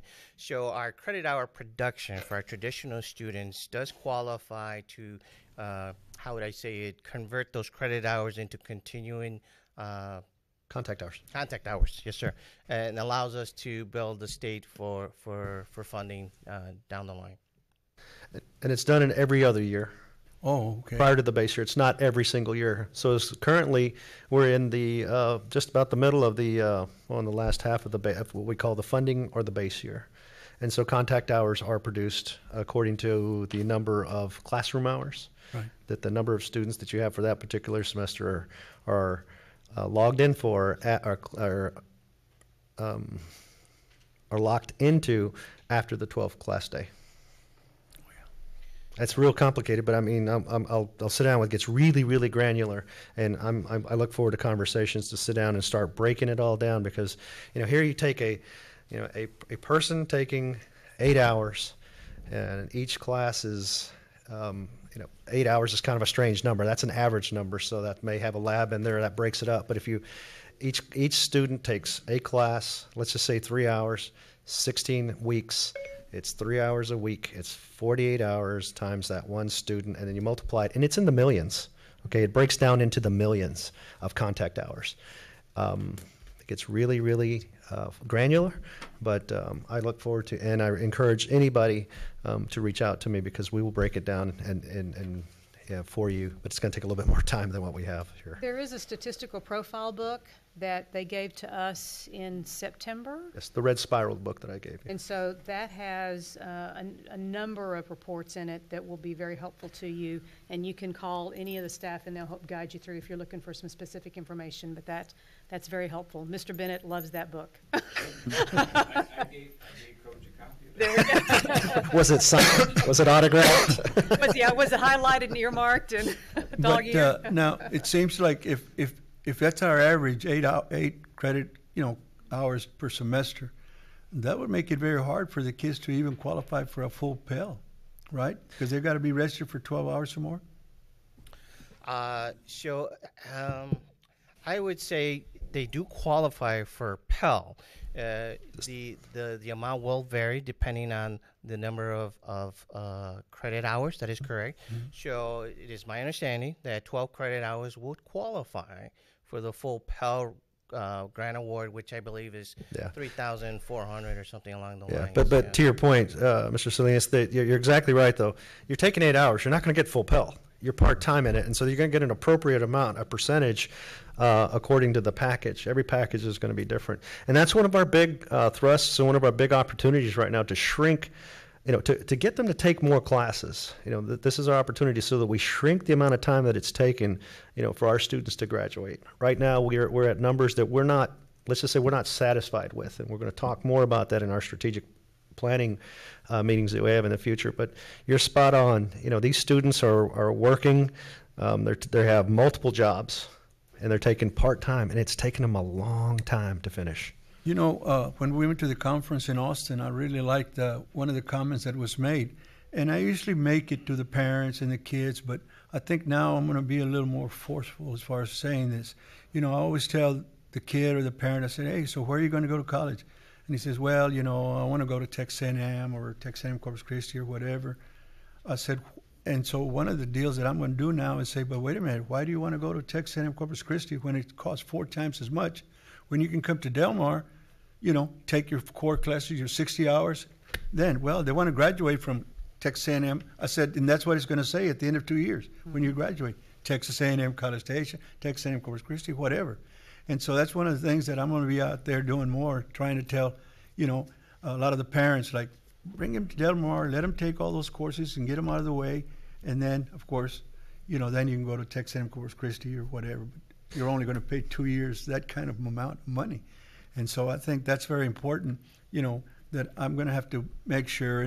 And I'm so blessed that, a lot of the parents, they really look up to my suggestions, my help and stuff. And I'm really going to be pushing that. Yeah. But and I don't know whether this is wrong or not, but I also am going to be pushing a lot for them to take the dual credit courses. Yes. My granddaughter graduated with 30 college hours. That's awesome. Then she graduated in 3 years from Sam Houston State. And then her brother graduated also with about almost 30 hours. So, and they're not that expensive. Right. Yes. So, it's all a win-win situation for everybody. And so the parents need to know, the kids need to know, and, they need to be informed about all of this because, even in the financial aid, you've got the TPEC, you've got the SEOG, and those are first come, first served. Sure. And so all of those things are very important for the kids to know. And I know that right now the financial aid office is really pushing it and talking to the high schools and informing them and educating them about the financial aid. So, I just think we need to continue that, but we need to hit them a little more, yes. Because I think that the majority of the kids nowadays qualify for financial aid. Mm-hmm. I really think so. But yes. Anyway, I'm really happy, I'm glad to hear all this that you're telling us, and it's very informal, and I appreciate it. Well, I want to thank you being the money person on the executive team for promoting our school and bringing in more students. It definitely helps the bottom line. As a segue into the bottom line, Mr. Bennett, you did make reference to the break-even. I do want to mention that our continuing educational programs, we do get contact hours recognition from the state. So that's also factored in our analysis in determining the pricing point. Okay. Any other questions? If you think of any additional questions, you can certainly talk to Dr. Escamilla or Natalie or Mr. Garcia and get get information prior to the next time we discuss this, which will be in the, I think, February or March meeting. I'm not sure which one. Okay. Yes. Thank you all. Thank you. Thank you. Thank you. That's the end of our staff reports. We'll now move on to our college president's report. Thank you again, Madam Chair. I'm going to move quickly. So on October 17th, I attended our quarterly Texas Association of Community Colleges meeting. I'm pleased to report that at that meeting I was voted in as an officer of the association. I took, and I'll just tell you, one of our presidents is leaving education to go work in the private sector, and I was nominated by my peers to step up and take his role as secretary and treasurer. I'll do that for about 6, 8, 7 months. In the summer, I'll transition over into chair-elect as part of the Association of Community Colleges. That'll put me square in the middle of preparation for the next legislative session and at the end of the current. So I'll be doing a lot of work in Austin, bringing back a lot of reports, putting on a lot more miles, both on myself and my vehicle. Glad to do it. Del Mar will be well represented at TAC and CAT. It will, between Regent Scott, or Chairman Scott, and myself. We will have Texas. We will be in Austin a lot, and so look forward to that. So just a few short days later, on the 29th, I attended the Society for College and University Planning. In conjunction with one of our consultants, Doug Lowe, from the Facilities Planning Group, who is our programmer. And myself and Dr. Lewis were in attendance in Austin, just went up for the morning to present on all the neat things that the college is doing. And the title of the presentation was an 84-year-old college in transition, basically. I can't remember exactly the title. It wasn't my presentation, but Doug Lowe did a fantastic job of teeing me up, and we promoted the college, and we had tremendous feedback from all sorts of university and college types of facilities and strategic planning types of professionals. On the 28th, the TACC Legislative Committee met. Again, I'm on that legislative committee for the association as well as the executive committee, and now one of the officers. So we're very active, and we're meeting on a monthly basis in person. I try to do as much as I can by phone, which is every other week on Tuesday mornings for an hour and a half, minus today. I think today's did get canceled, but I was up there for that. So just a lot of things going on. And then on November 29th to the 30th, several of you all, I was able to join several of you all for the Texas Higher Education Coordinating Board's Leadership Conference held in Austin at the Airport Hilton. So glad to see you there, Mr. Salinas. Coach, that was a great opportunity to kind of, jump in there and start hearing from our coordinating board at the state. We look forward to working with them, and again, any questions you may have from there, just let us know. And just finally, to conclude my remarks, this Thursday, it's an unusual day. It's not our usual Friday, but December 13th will be fall graduation, and our keynote speaker is Sheriff J.C. Hooper, a good friend of mine, a good friend of ours from the community. From the community. He has very deep ties to Del Mar College, and I will not steal anybody else's thunder, Mr. Garcia, so I won't steal our keynote speaker's thunder either. Looking forward to hearing from the sheriff. That concludes my remarks, and I'll answer any questions, if there are any. Any questions for Dr. Escamilla? If not, we'll move on to Regents reports. And for those who were able to attend the Coordinating Board's Leadership Conference, wanted to give you an opportunity to share some information briefly, what you've learned. You can't share it all in the course of this meeting, but if you could share a couple of highlights for us, and maybe we'll start with Dr. Sherwood and just move around the table for those who attended. There's just one thing I'd like to mention. It was a great conference, a lot of really good information, but one presentation in particular, which I'd encourage everybody to go look at on their website, was from Timothy Rennick. He's from Georgia State University, and they've done an amazing turnaround in their student success. And he went into a lot of detail about how they've accomplished that. I thought it was very impressive. It was indeed. Thank you. Well, it's good to see that Del Mar's doing a lot of the practices, that are in place already, from good standard practices to governance instead of management, so governance is always important. But one of the things that did kind of get my attention was The presentation we had on it being impact focused during emergencies, and we're doing some of that already. But when we talk about the food pantry, the emergency loans for kids, their education is impacted by an emergency, to have some type of Regent scholarship or some available loans. But it was a great, well-rounded presentation. Thank you for attending. Mr. You Sling. know, one of the things that I heard there, and I thought that was awesome because they're talking about making it mandatory to, when they register for tutoring. And that was mandatory.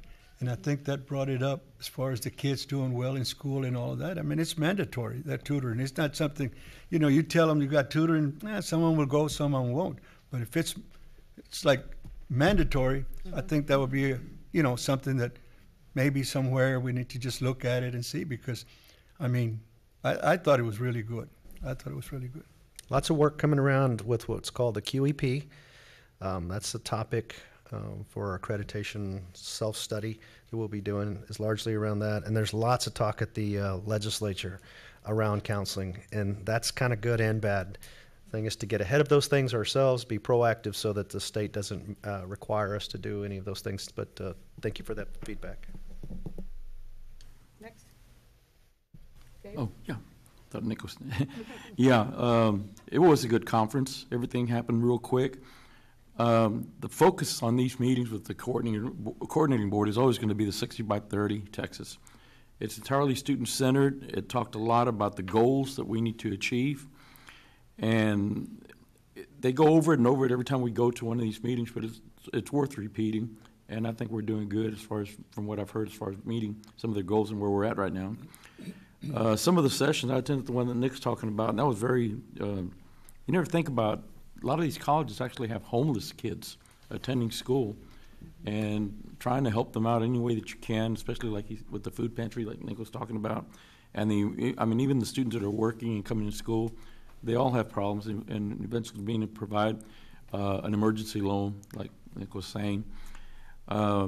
We talked a lot, and this one, not only the 60 by 30, but I think the focus is also on ethics. Some of the conferences talked about governing board members who serve public college and universities fulfill their considerable responsibility in a complex legal environment. We need to prepare to address issues like open meetings and the records laws in Texas. Another one that we talked about with 60 by 30 is having to deal with the legislature. The legislature needs to know that we're meeting the goals and working hard on what they want us to do, even though we don't get funded properly. And the funding issue came up a lot. And I've heard this at several conferences that security is going to be a big issue. And the governor's even thinking about hitting some of the rainy day funds for that. The rainy day funds are real high. I think they stand at about $16 billion. And if it goes any higher, they actually want to address it. Now, where it goes, we don't know. I guess a quote of the conference that I heard that really hit home was from the Honorable Kel Sillinger, Texas Senate District 31. He said, the rainy day fund is like the Hope Diamond. You can look at it, but don't touch it. And, I mean, I've got a complete report here that I'll leave with Carol. And if anybody wants to see it or share it. Thank you. We'll get this PDF and send out to the rest of the board. Thank you, sir. Mm-hmm. And Mr. Bennett? We've got a nationwide trend of increased in dual credit enrollments. So our percentage is going up just like it is nationwide. What I found interesting in Austin was they said they now advertise to the junior highs. That's their client. The ninth graders are going to be the dual credit. So I found that interesting. And there will be, that's one of the items on the joint legislative agenda, is to look at dual credit, look at how it's handled, because there's some conflicting rigor kinds of comments coming out of the coordinating board and some legislators. And so that's one on primary things on our legislative agenda, to make sure that we protect and still do right on behalf of the students in the state of Texas. So it's a good discussion. That issue came up a lot when they're talking about pathways. Mm-hmm.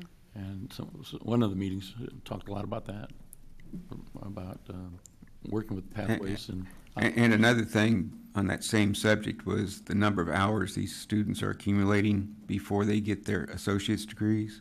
That's very costly, and then they lose their grants, so they can't finish their bachelor's degrees. So we've got to help them manage their money. That's actually one of the goals of 60 by 30. They don't graduate with more than 60% of what they should have, or more than 60% of what they should have spent working on their degree. And that's going to have to deal with advising. The advising issue came up a lot.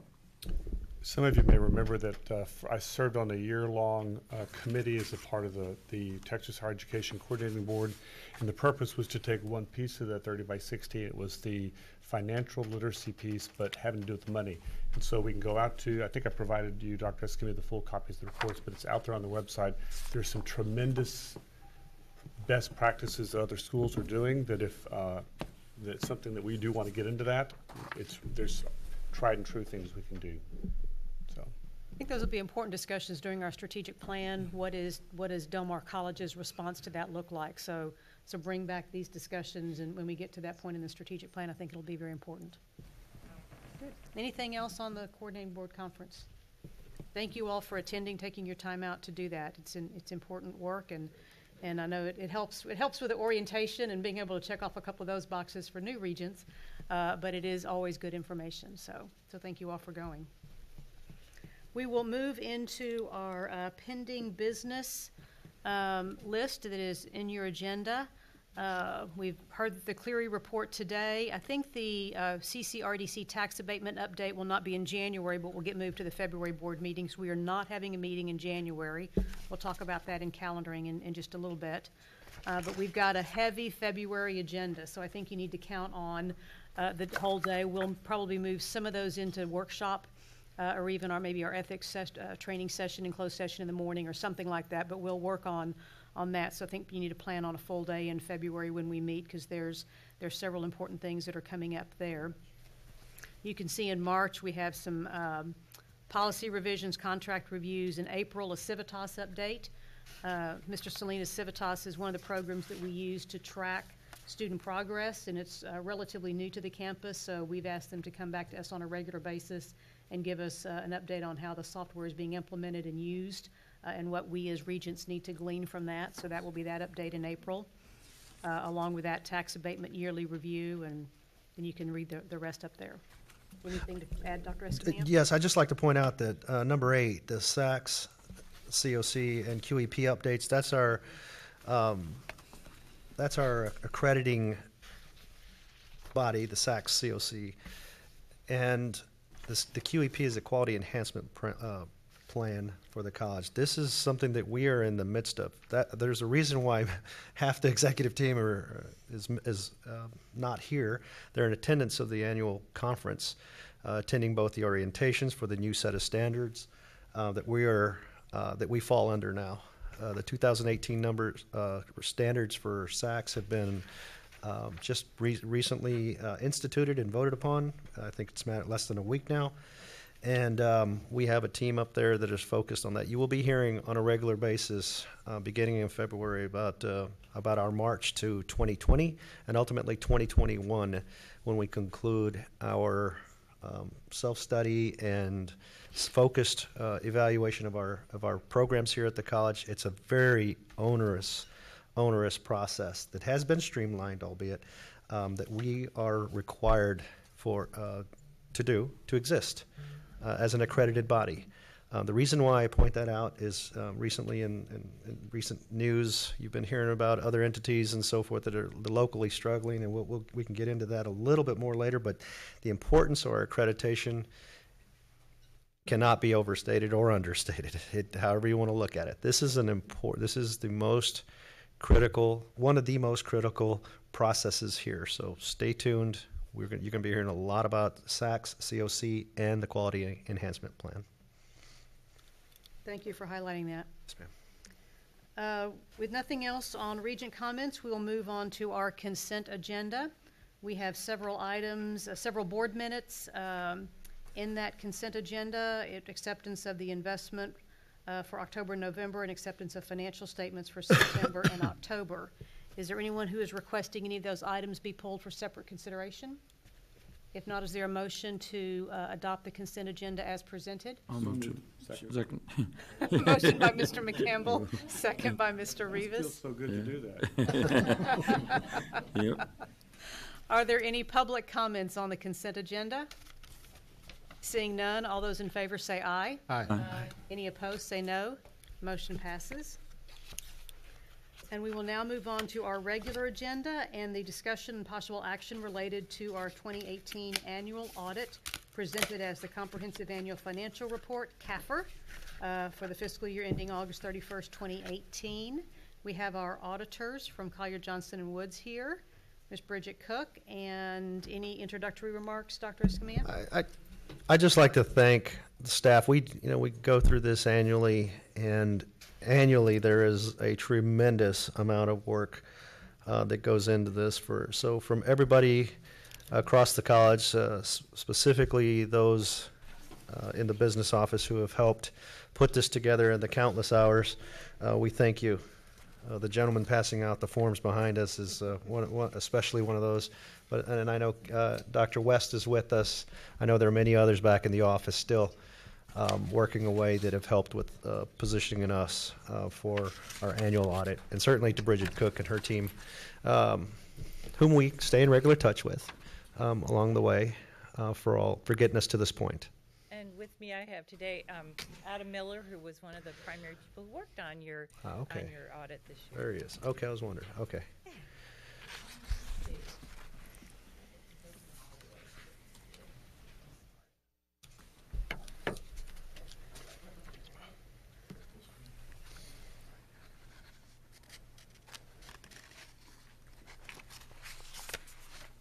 And is this presentation in our packet, or this is separate? No, the presentation isn't in your packet. Okay. So I thought I'd just kind of go through the highlights of the financial statements.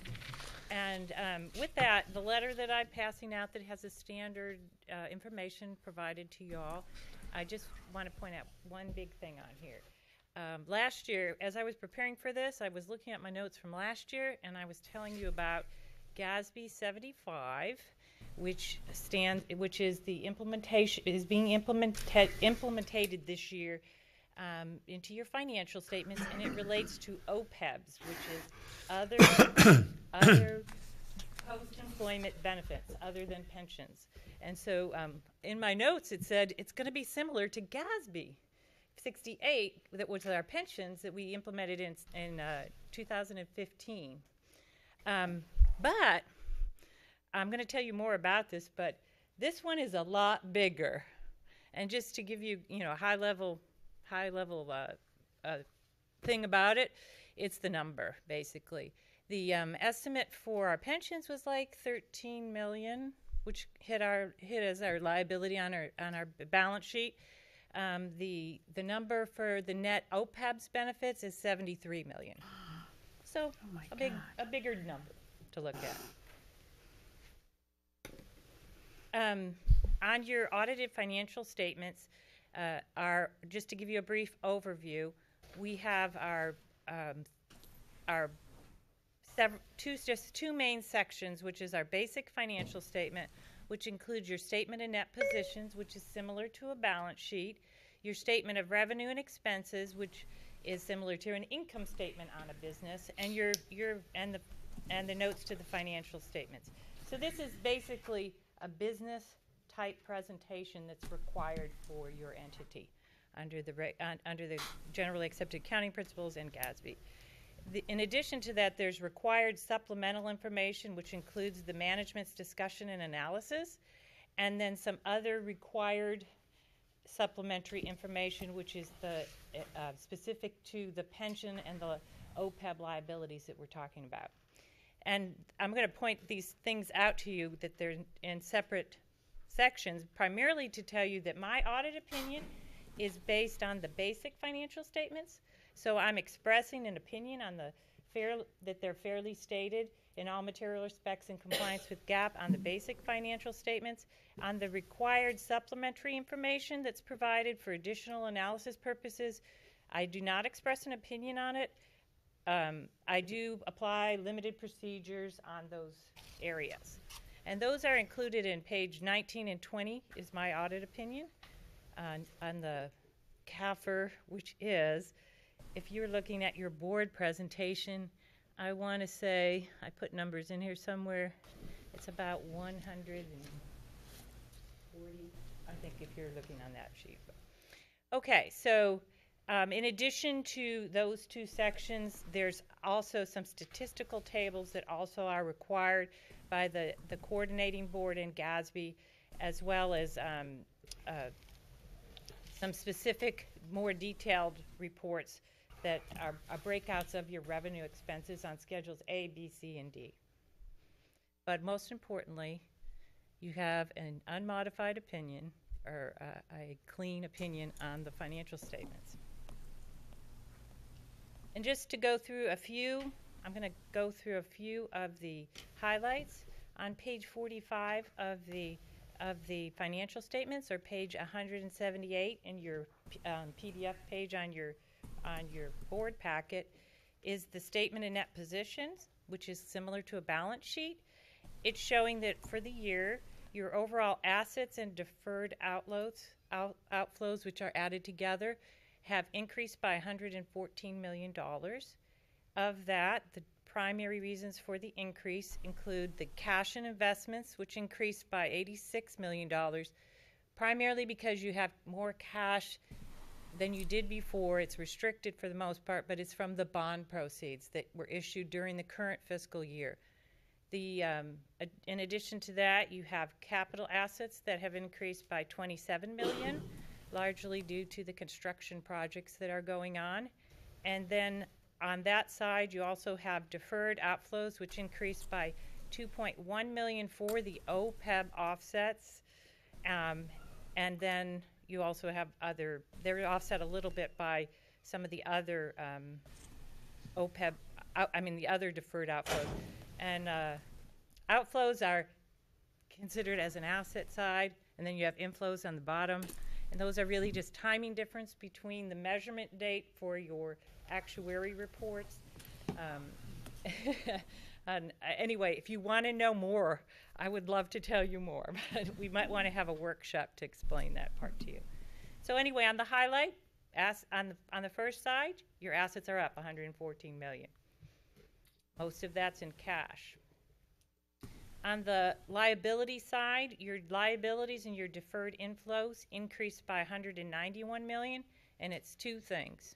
It's the bonds, $111 million, and the OPEB, which is, it rounds out to $74 million in your net OPEB liability, and then there's an additional inflows of $16 million that are added to that section. So that's your main increases there.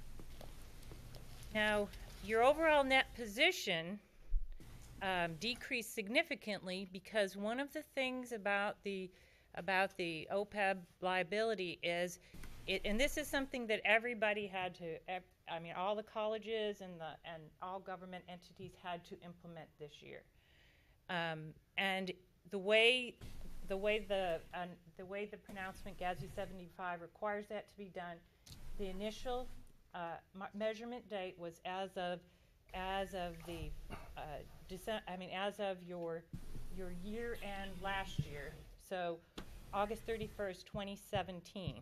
And the reason for that is that you can't do an actuary report that quickly. So you can't do it for this year. You can't do it for August 31st, 2018. You had to do it for last year, and then they implemented it this year, and they showed that initial amount that hits your books as a prior period adjustment.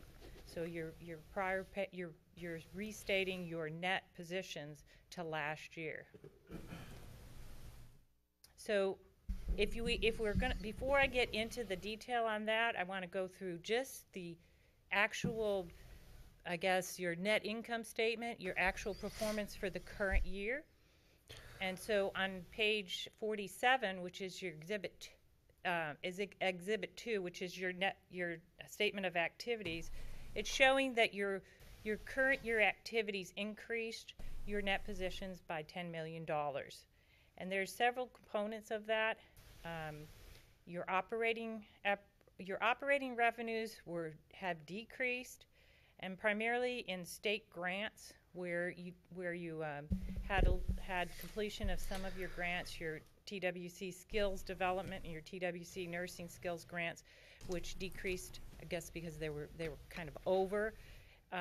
Additionally, an offset to that, your scholarships and allowances increased, and discounts. A lot of that is that's a negative to your revenues, because you're giving more allowances and scholarships, allowance, and discounts, primarily because of dual credit and some other programs that are a little lower cost for the students.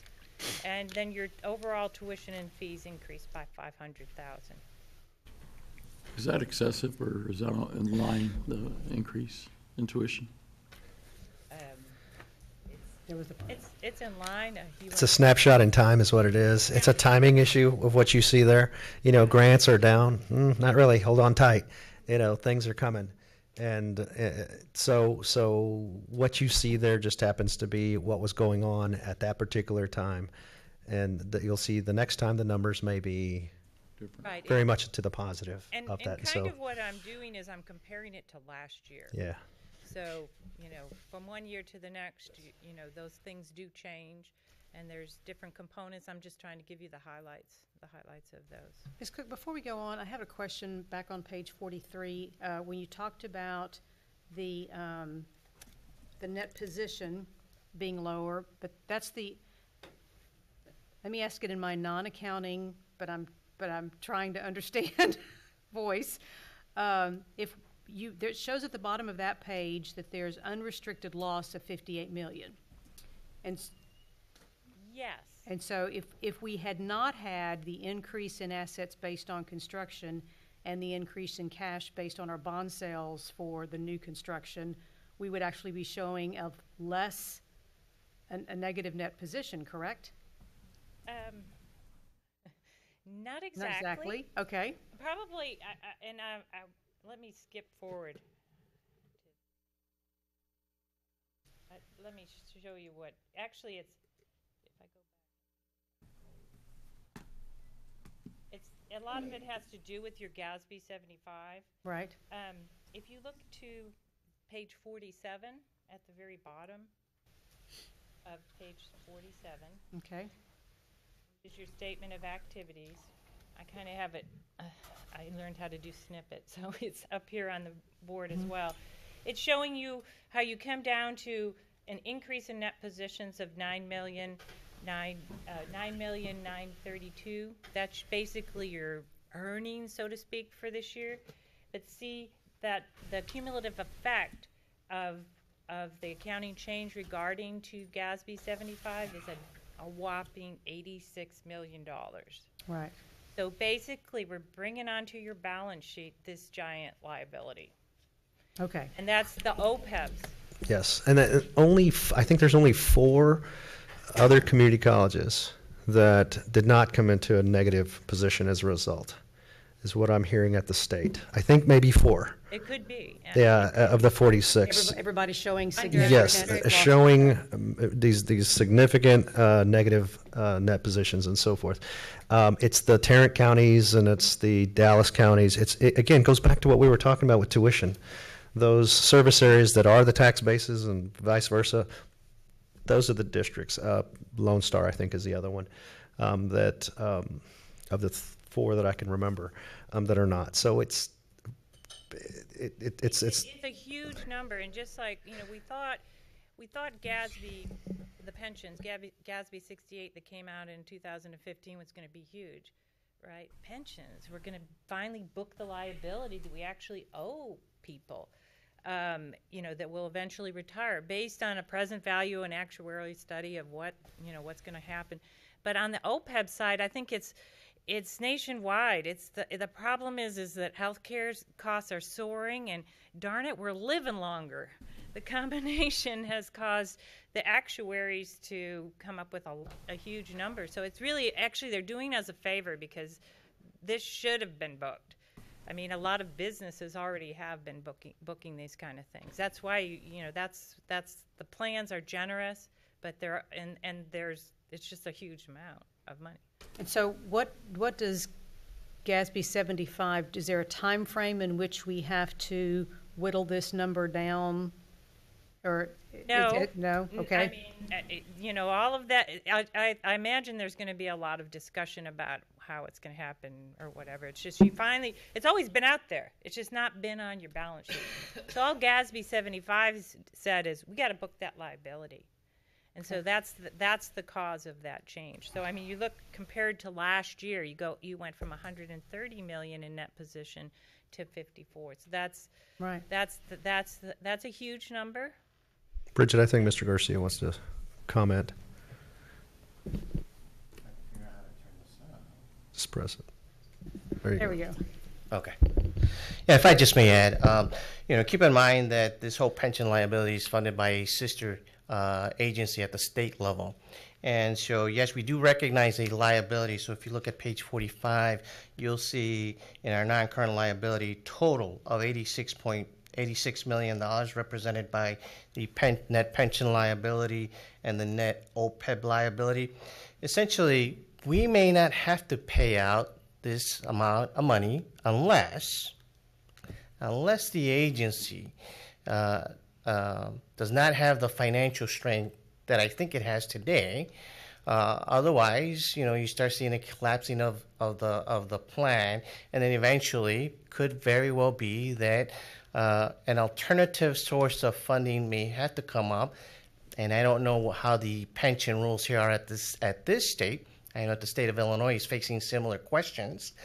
Is whether or not the state can enforce the community college or the four-year institutions or those agencies to fund this liability. State of Illinois, it says pretty much the state's going to take care of that plan. Does not necessarily hold those agencies financially accountable as of yet. So again, more to come. We definitely need to keep an eye on the Teachers Texas retirement system. Continue to monitor their audited reports. Make sure that their opinion is still clean, which, by the way, it is clean based on the 2018 report that I saw. But also taking a look at the financial resources that exist there today on a regular basis, so that if we start to see a dwindling of resources, then we need to ask those difficult questions: who's going to foot the bill at the end of the day? And so with this audit counting adjustment, all it did is says, hey, you sister agencies need to recognize that liability, but at this point in time, the pension system is the one that's managing those financial resources. So nothing is coming out of our pocket as of yet. It's only those deductible dollars that are coming out of our payroll to fund the system, if that makes sense. So other post-employment benefits really is health care, is what I'm hearing you say. Health care. Okay. And I think Texas might be different than Illinois, but I know on page 87 it's showing our share and ERS's share, but it's all gonna, at this point in time, like you are paying a share of that. Like I think part of your outflows, there's like $2 million that you pay a year towards the health. Is that correct, John?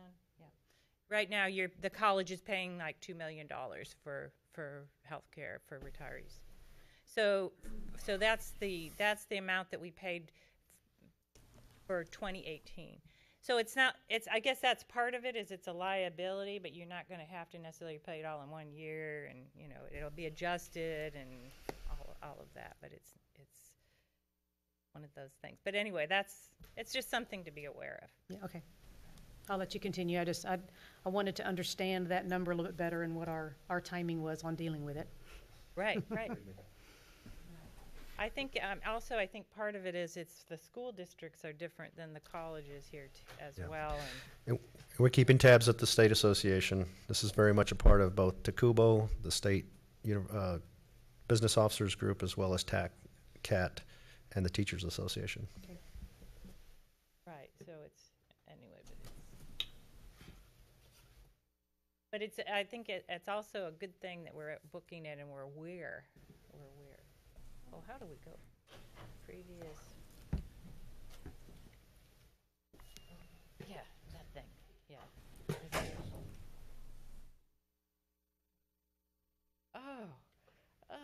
Much better.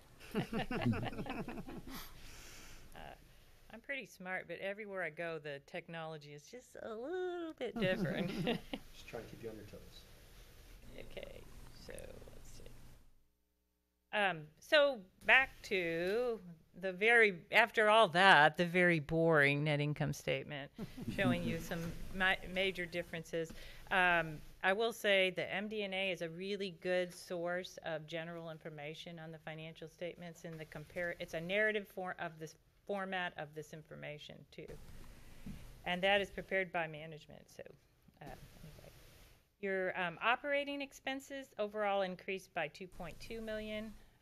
Of that, the primary components were salaries of 1.2, employee benefits increased by 2.8, which is mostly, like I said, GASB 75, and your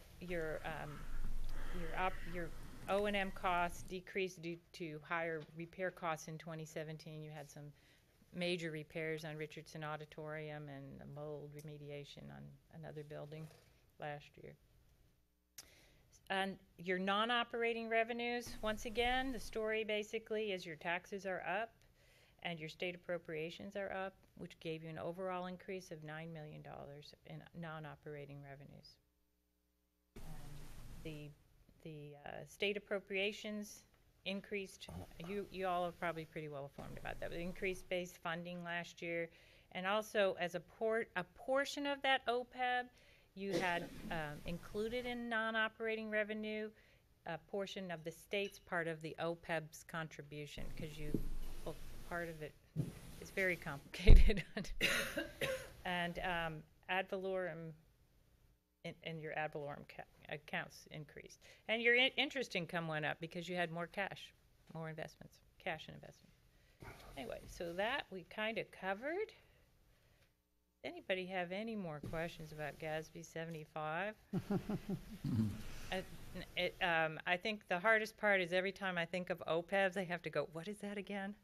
OPEBs. It's other post-employment benefits other than pensions, basically, health insurance. In addition to our regular audit, the last part, we have a regular audit opinion. Then there's 3 more audit opinions.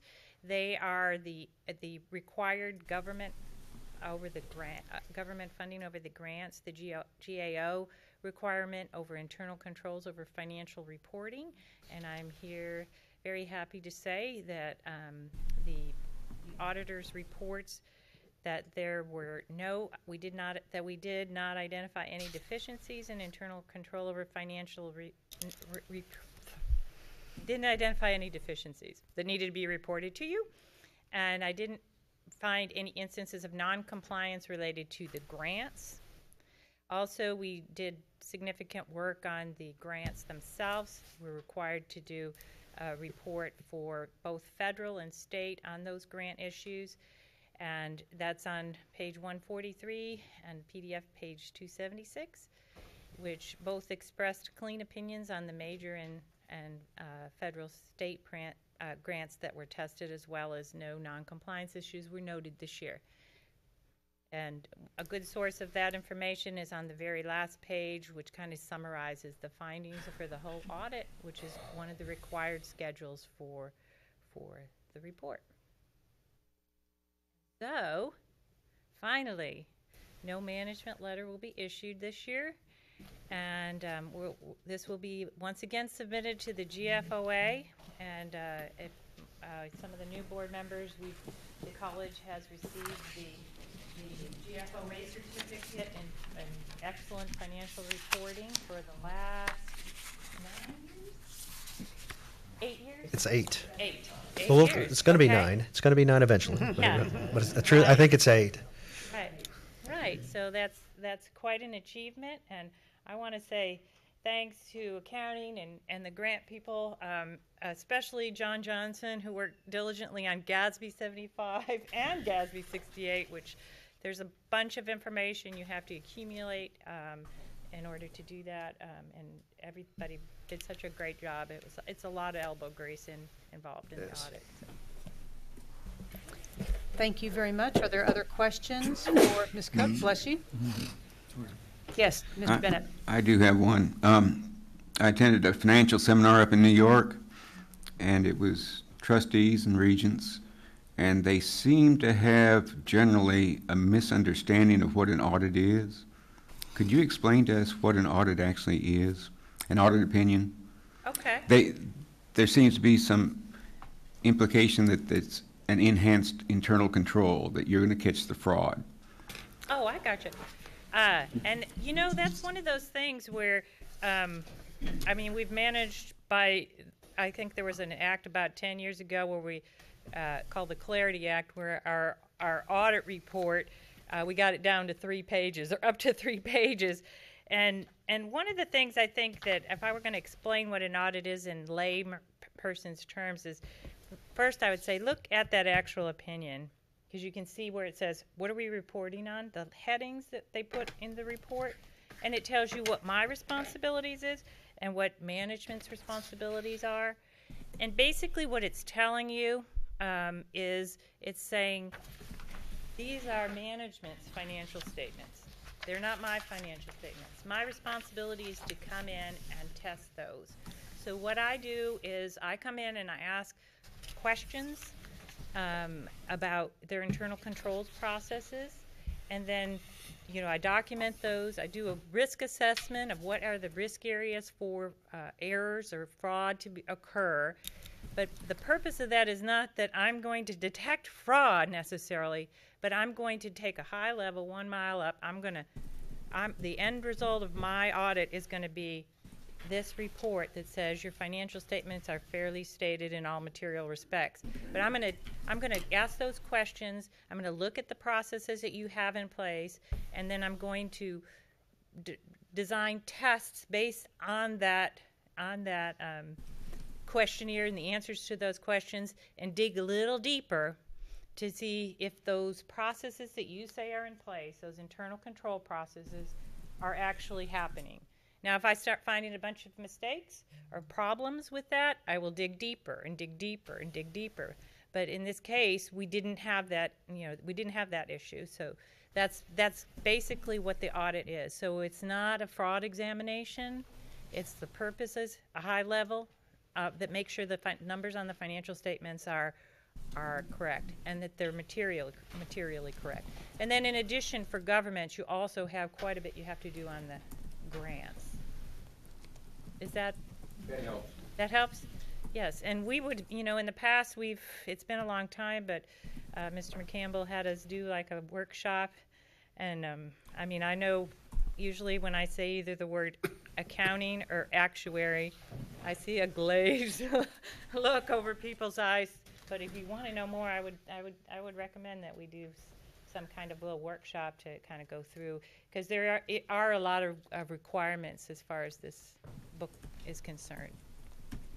And anybody who wants the book right. can have one. Right.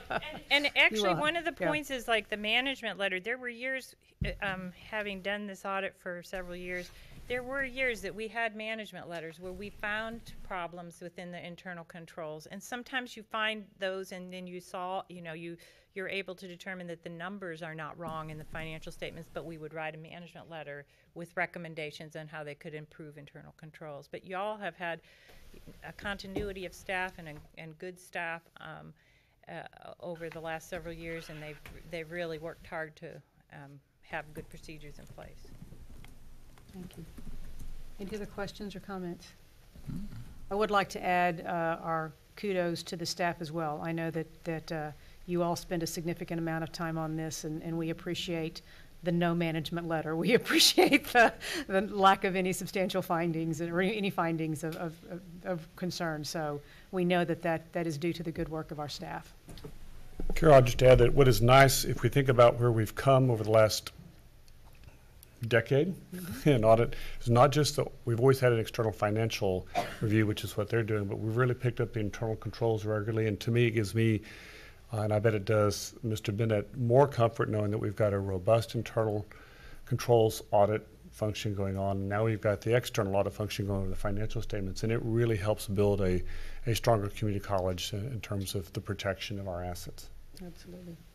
Is there a motion to accept the 2018 Comprehensive Annual Financial Report? Make a motion by Second. Dr. Sherwood, second by Mr. Rivas. Any other discussion or questions from the board?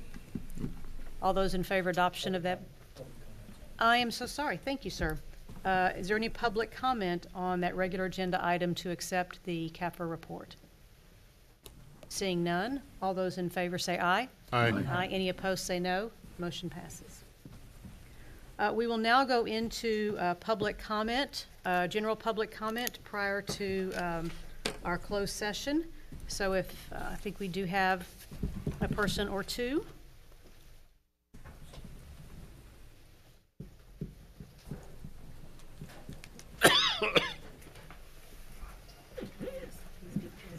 Thank you. Okay. Mr. Jack Gordy.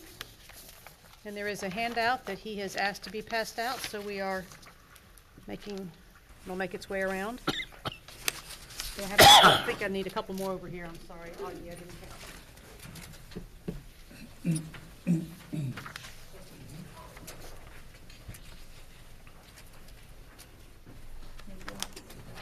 Thank you. Mr. Gordy?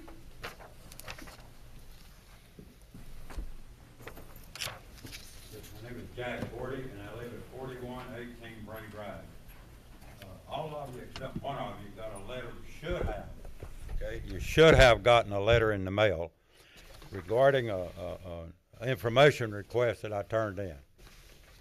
Well, I asked for all the payments that was paid when Bruce Olson went to court, when Del Mar went to court.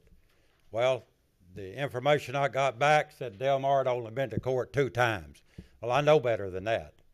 They've been to court more than 5 or 6 times total, not 2. So I turned in another request, and I'm still waiting for an answer. The date on that request was October the 25th, and I'm still waiting for an answer.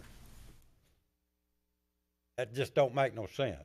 And all of you's got another request I turned in, and the last 2 paragraphs is for the Board of Regents, the last 2 paragraphs. It's regarding when me or anybody else turns in a public information request and Del Mar wants to withhold the information, they have to get permission from the Attorney General. Well, why can't the college attorney write the letter to the Attorney General? He's got all kind of samples, but no, he calls the lawyer in Austin, and the phone call alone costs $400. And for that guy to write the letter is another $450. That's $850 for one. And I don't know how many letters has been sent to the Board of Regents, so I requested that information. Like I said, that college attorney should be able to write the letter to the Attorney General. A week's training should have given him enough knowledge to write the letter. So I'm asking that last paragraph, insist that the college attorney does what he was hired to do, not hire somebody else. All that money is coming out of the taxpayer's pocket, and I think all of you is paying taxes. I'm paying taxes, and I don't like somebody wasting my money, and that's exactly what's happening. So there's no sense in hiring somebody else to do what he should do. Thank you, Mr. Gordy. Next, we'll have James Klein.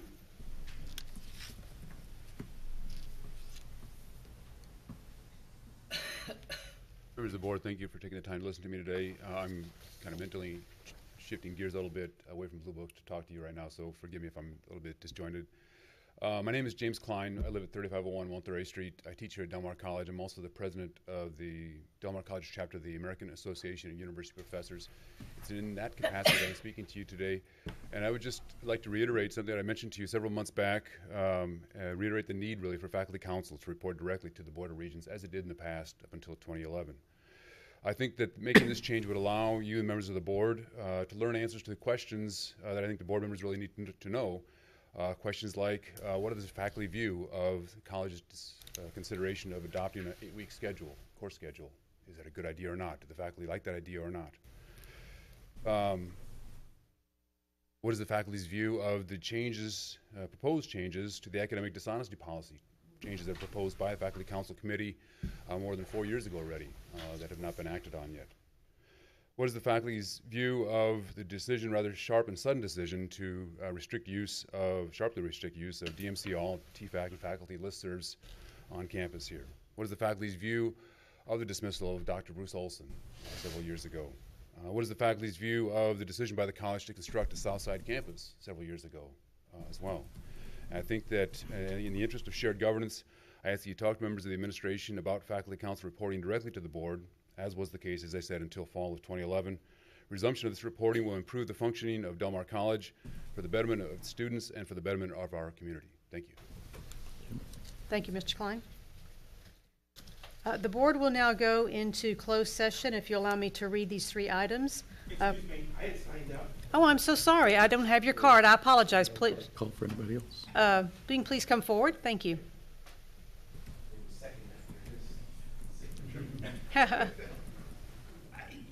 Sorry about that, sir. No problem. Ray Rose. Some of you know me. Just a couple of quick things. I noticed on the annual security safety report that you folks were addressing today that the compliance committee lists Title IX coordinators, but you're required to have a 504 coordinator and ADA coordinators, and they weren't included. And it would be nice if they were included in that compliance piece. And then I looked on the website to find the 504 coordinator, and there was no information on the website. So you might have some work to do on that. But the more important thing, and it fits with some of the discussion that you've had, and I think it fits under Make Del Mar Greater, planning that you've got coming up. I've had a concern ever since I was at Houston Tillotson about developmental ed courses. And you folks are doing developmental ed courses. I have talked with a couple of you back a couple of years ago about looking at alternatives, and I would like to encourage you in your strategic planning to take a look at alternatives to developmental ed. In the past 5 years, I have yet to find a piece of research that supports developmental ed. All the research talks about alternatives. And when you're looking to increase your student retention, when you're looking to keep the student debt down, you want to take a look at ways to provide alternatives. I'm not talking about just get rid of developmental ed, but find alternative models that will be of benefit to all the students. Thank you, Mr. Rose. And I apologize. Is there anyone else who would like to make public comment? Thank you. Now we will move into our closed session pursuant to Texas Government Code 551.076, security devices and audits regarding the deployment or specific occasions for implementation of security personnel or devices, and 2, a security audit with possible discussion and action in open session. B, Texas Government Code 551.073, prospective gift regarding the deliberation of a negotiated contract for a prospective gift or donation with possible discussion and action in open session. And C, Texas Government Code 551.071, consultation with legal counsel regarding the pending or contemplated litigation or claims or a settlement offer, including cause number 2012-CCV-61123-2 and appeal number 13-18-00159-CV, Bruce Olson versus Del Mar College, and the seeking of legal advice from counsel on pending or contemplated legal matters or claims with possible discussion and action in open session. We'll now take a 5-minute recess to clear the room and allow Regents a break. And the time is 3:11. Thank you, sir.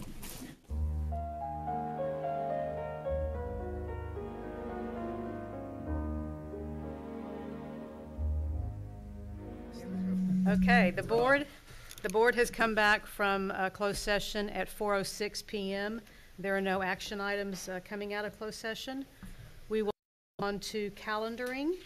As Dr. Escamilla noted earlier, our fall graduation is on Thursday and season celebration is on Friday. Staff will begin their winter break on the 19th and come back on January 2nd.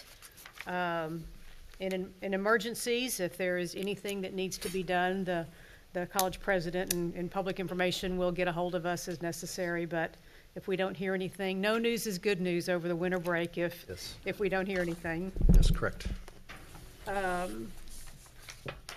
We will not have a board meeting in January, but there will be Community College Day up in Austin on January 30th. I think there's been information sent around about that, so if you're interested and have not yet indicated your interest, please let Natalie, Jessica, Delia know in the next few days so they can get that registration done for us. Yes. We will have our combined January and February board meetings on February 5th. That is a week earlier than normal due to the Association of Community College Trustees National Legislative Summit in Washington, D.C., and there are, I think, a board member or two that are planning to attend that. If you are interested, on February 5th, 6th, 7th, there is also a Texas Pathways Board of Trustees Institute that's going on at Horseshoe Bay. So I think you travel up following the board meeting on the 5th, and the conference is all day on the 6th and partially on the 7th. Very important information there, if you can take it in. If you can't, we'll figure some way to get that information back to you all, maybe in a workshop fashion, but that would be encouraged if we could have somebody out there. And Texas Pathways is an initiative of the Texas Association of Community Colleges and the Community College Association of Texas Trustees. So it is supported by our state association. It's one of their sister organizations. And so if there is, it's being conducted by the Texas Success Center, is that correct? Correct. So Horseshoe Bay is by? Marble Falls? Marble Falls, northwest of Austin. It's a good 4.5, 5-hour drive from here. So if you are planning to attend, I think you need to plan accordingly. And while February is going to be a long board meeting, that's what I was talking about, starting earlier in the day. So if we do have folks that are planning on going, we can get you out of here hopefully earlier. And then our March board meeting will also be a week earlier than normal due to spring break. So we'll have our board day on March the 5th. There will be a Del Mar College Day at the Capitol on March the 7th. So we're going to take students up to Community College Day some, but we're also then going to take a select group of students and as many regents as we can and executive staff up for Del Mar College Day in Austin as well. So we can have a more targeted